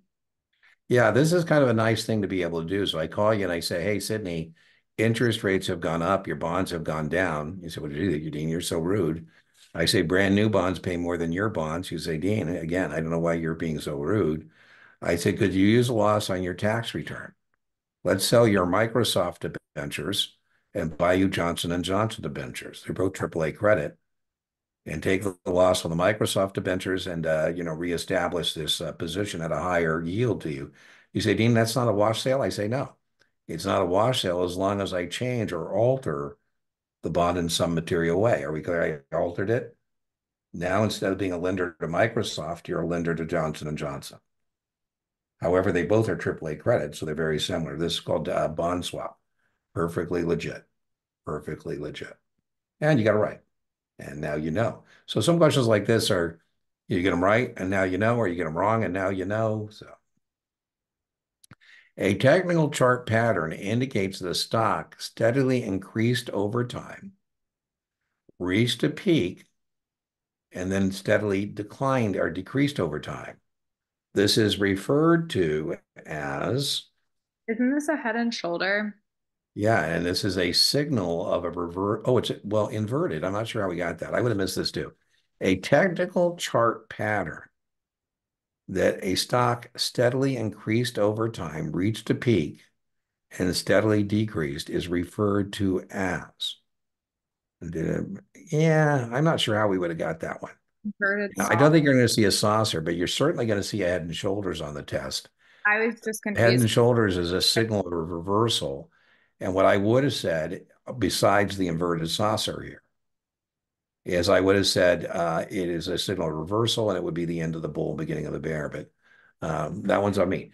Technically, I'm just looking again, steadily increased over time. Maybe that's why they're telling us it's not head and shoulders because it went like this, increased over time, reached a peak, and then steadily decreased over time. Yeah, I would over time. I think the time period is what turns it into the saucer. But who cares? Where do sponsored American depository receipts trade? And A. Boom, New York or NASDAQ. You are correct. An investor purchases one XYZ corporation call with a strike price of 30. The investor pays $100 for the call. The market price of the stock is 29. At expiration, the maximum amount the investor could lose is, That'd be their premium. yeah, I would be surprised if you struggle on that, right? It's what you paid. Yeah. Right on. So a lot of I think what they were trying to do is the Jedi mind trick again, kind of, oh, what's all this information for? Hmm.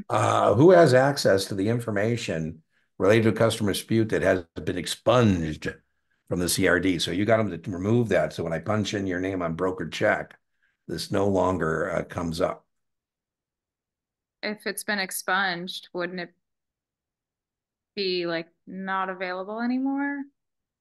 Yeah, your regulators would, yeah, that's the whole point of expunging it, right? Nobody gets to see it, right?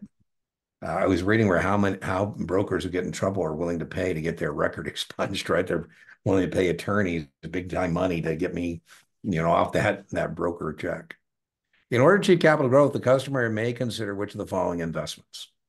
So income is bonds, growth is stocks. So that's exactly right.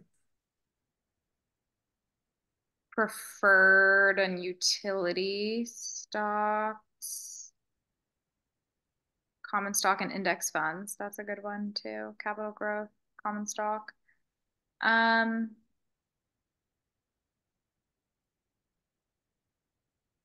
I'm between A and C. Is that correct or incorrect? That's correct. Your 50-50 is correct. So now you got to go back and then go what it says, capital growth. I really think it could be C, but I'm on. Given that answer, it's a preferred stock isn't giving you capital growth. Yeah, because I was gonna say common gives me more growth, preferred That's gives right. me more income because it has that fixed dividend and it That's right. is That's right. And an index fund has the stocks in it, right? So given that answer set, that was the best recommendation. With XIT trading at 48, you purchased a 45 put at 2. What is the time value of that option contract? so for the time value, we don't have to find the break even, do we? That's exactly right. It's really important. So, Sydney, well, important in terms of this. You are absolutely correct that all we're asking you about is the relationship Between of the this, market price 48 to the strike price of the option 45. right, And so the premium of 2 consists of two things. The intrinsic value plus the time value equals the premium. I think of time value as everything in excess of intrinsic value. right. So it's trading at 48 and our put is 45. So what is the time value? Isn't it 3? Or actually, it could be 0. Er, So what is the intrinsic value of a 45 put with the stock at 48? would the intrinsic value be 0 because There you it's go, right? Zero. There is no intrinsic value in a 45 put presently. out of the money? That's right. So we still haven't answered the question. So Mhm. the contract is out of the money, has no intrinsic value. And the premium is 2. And the premium consists of the intrinsic value and the time value. So 2.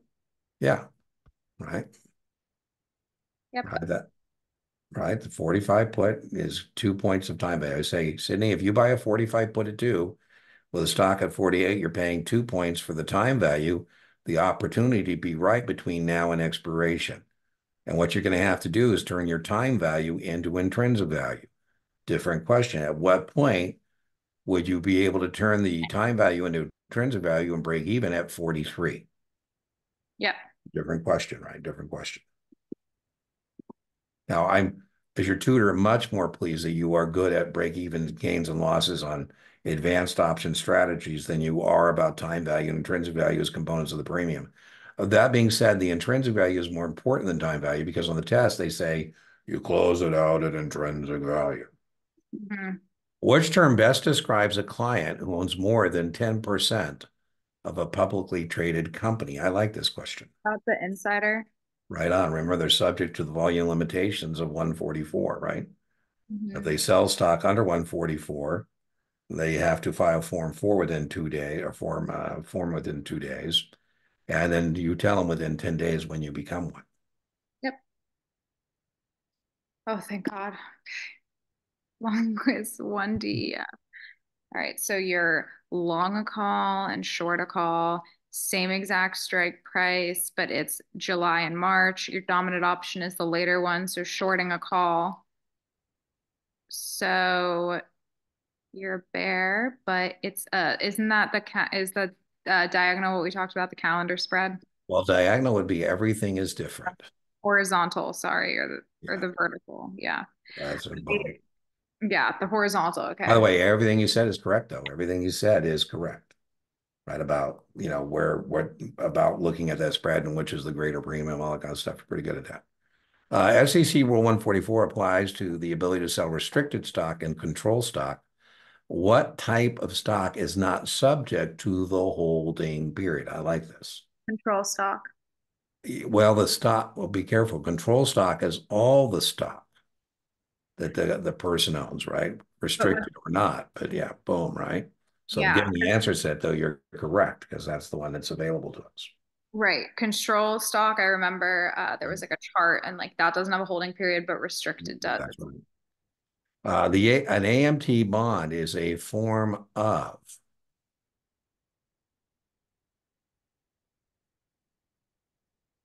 An AMT, is that the private? alternative minimum tax. This is very testable. Yeah, is that the private Yeah, activity? remember the other time they asked it the other direction, but this is for test purposes very testable. It's an industrial development revenue bond Mhm. or an industrial development agency bond. Okay. Maintaining a fair and orderly market. This is a test question on the New York Stock Exchange is a function of, so who does this?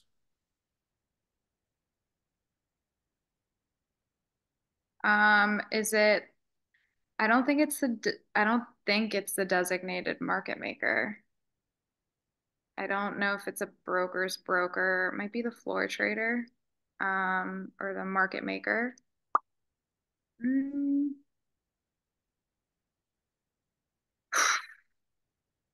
maintaining a fair and orderly market.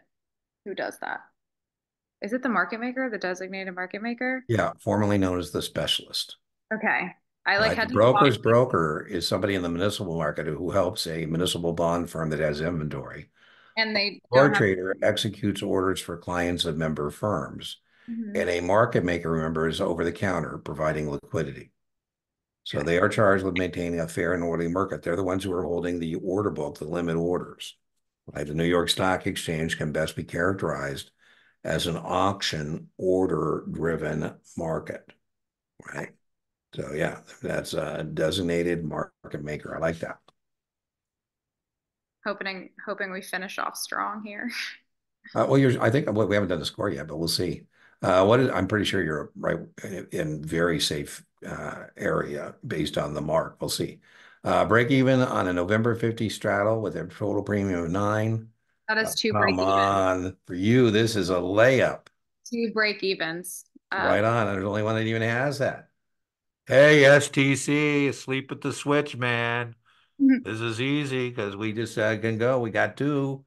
Right? Okay, now well, let's make this a little more complicated. Okay. What is your maximum loss in this straddle? So let's see what kind of straddle it is. They purchase, so it's a long straddle. So our maximum gains unlimited and the maximum loss is 900. Yeah, at 50, the contract expires, you lose your money. Excellent. And So we've identified it. We've calculated the break evens. mhm, Where is it profitable? Do you want the stock to be outside or inside those 2 numbers? outside, Excellent. I love it. inside. You're outside going. I love it. And then when do you do this? So what is your expectation on ABC here? You're expecting volatility. Yeah, but direction's uncertain. Excellent. Excellent. Excellent.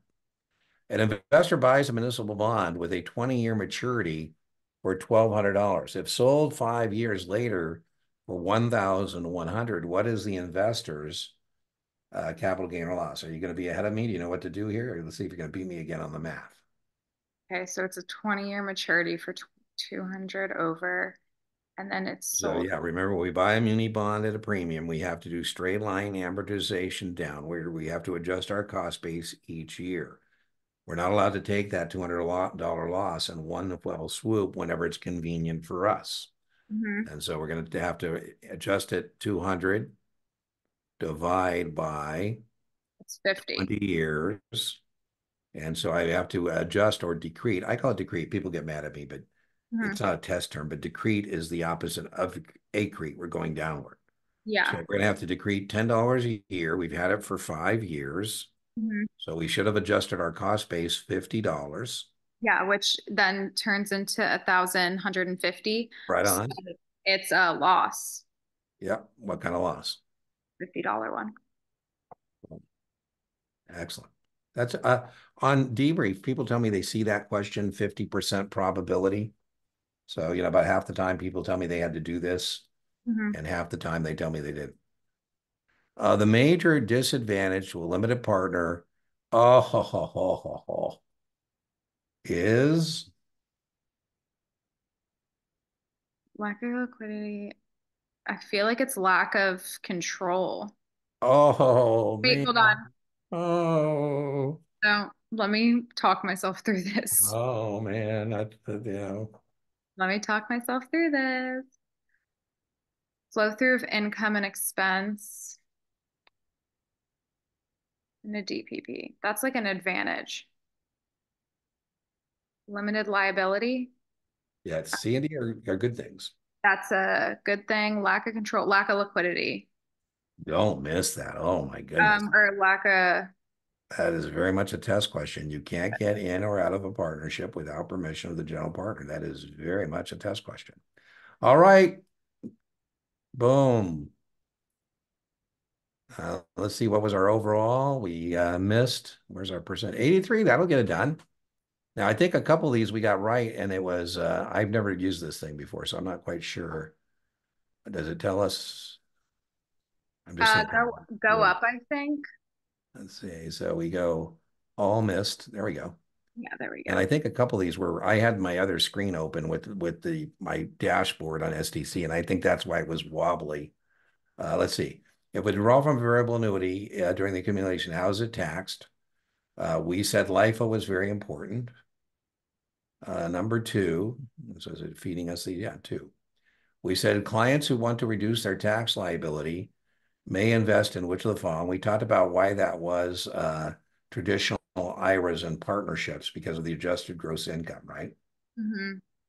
Here, as a result of falling interest rates, I think this is one of the ones we marked right, but it was jiggly on us. Anyways, we said it's not taxed. You got that right, and I think it was because my screen was open up. So Yeah, add one back, add one back.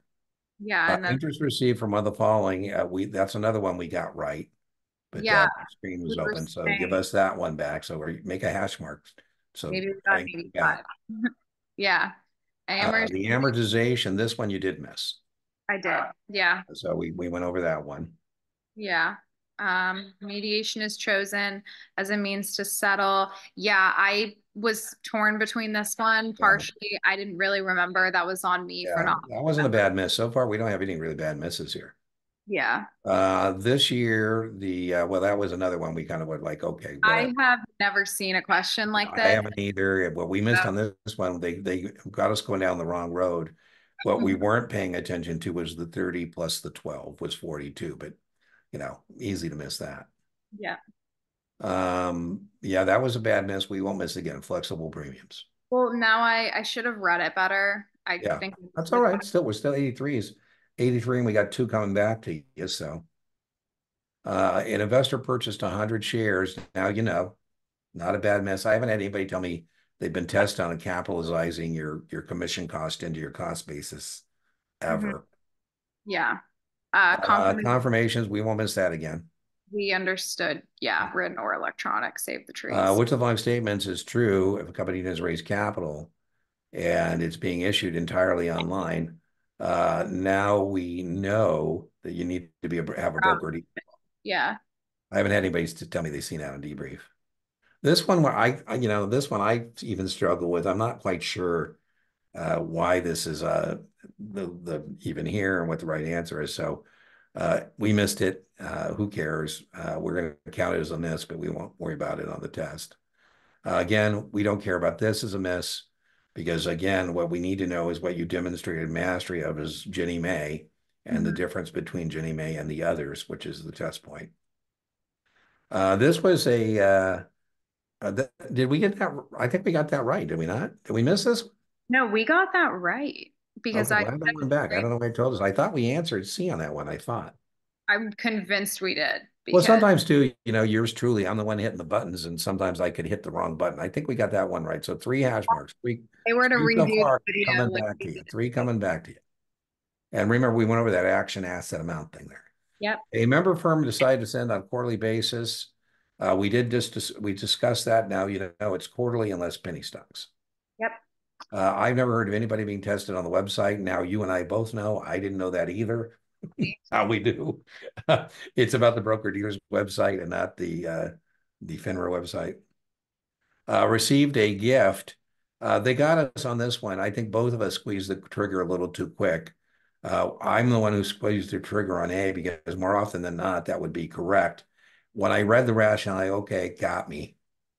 I'm obviously not going to have a higher cost base if the market value is lower. Again, and 99 out of 100 times on the test, A would have been the appropriate answer. Right.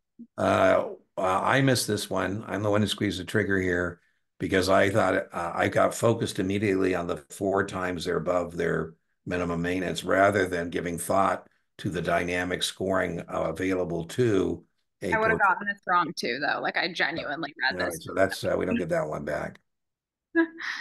This one, I don't know. I'll reach out to our friends at STC on this one. Oates is no longer with us, and that's why I thought A was the better answer. If Oates was available, then I would think that would be the better answer. But it's for limit order protection, so I don't think you'll see that. Yeah, that was we missed that one. You missed that one. The call is what the call away. These other things, the issuer isn't going to repurchase preferred stock at a predetermined price unless it's callable. Right. Warrants are pre, so that was a legitimate miss. A harder question, but a legitimate miss. Who cares? Now you know. Yep. Now this is why I don't get paid till I give you back your money. Yeah, I didn't know this one either. This was Who a miss cares? on me. Yeah, who cares? This This one too, one, yeah, I think well, both of us agree this one was kind of funky. because I just know that for a 529, like if it's a qualified expense, you can withdraw it. Yeah, And I would assume that like for medical expenses, that's qualified. yeah, so So, now they're telling us it's allowable but not qualified. So again, I when I say who cares, I mean for test purposes. okay. Uh, and Didn't know. again, inverted saucer. This one I'm not quite sure how we're supposed to get the charting pattern without the chart itself. And my guess is that they would say that it's because of the steadily increased. It doesn't turn into head and shoulders. It becomes a saucer. Who cares? Right. All And there right. we go. So kudos to STC. Thank you so much, Todd and STC, for allowing Sydney and I to take a shared screen final with the first practice exam from the supplement, $87 for practice exams. I really believe about 7 to 10 days out, you should be taking an intellectual inventory, getting a mark by doing practice exams. And I'm also a big believer in adding different voices to your study effort. Not so many voices get confused, but if you got a Kaplan Q bank and now you got some STC practice tests, it's good to see how different people ask different types of questions. Same, you have past perfect. Notman uses the Kaplan Q bank. So if you're looking for some additional performance opportunities, as I call practice questions, I would highly recommend the supplemental exams provided by STC. Sydney, you've been doing lots of practice exams. What were your thoughts about this journey we've just completed? I thought it was a good test. Definitely I think it was really good in terms of testing like your knowledge. So I thought it was a great exam. Okay, Definitely yeah, thank you. better. By the way, we all owe Sydney thanks because she is the one who said, Dean, why don't you reach out to STC and Don? I said, a long time ago I did. And, she kind of said some version of if you don't ask, you don't get. I said, okay, I'll do it. And hey, thank you so much, STC. So, all right. So Yeah. remember, inch by inch, your exam is a cinch. Yard by yard, your exam is hard, and we will see you for the next explication request.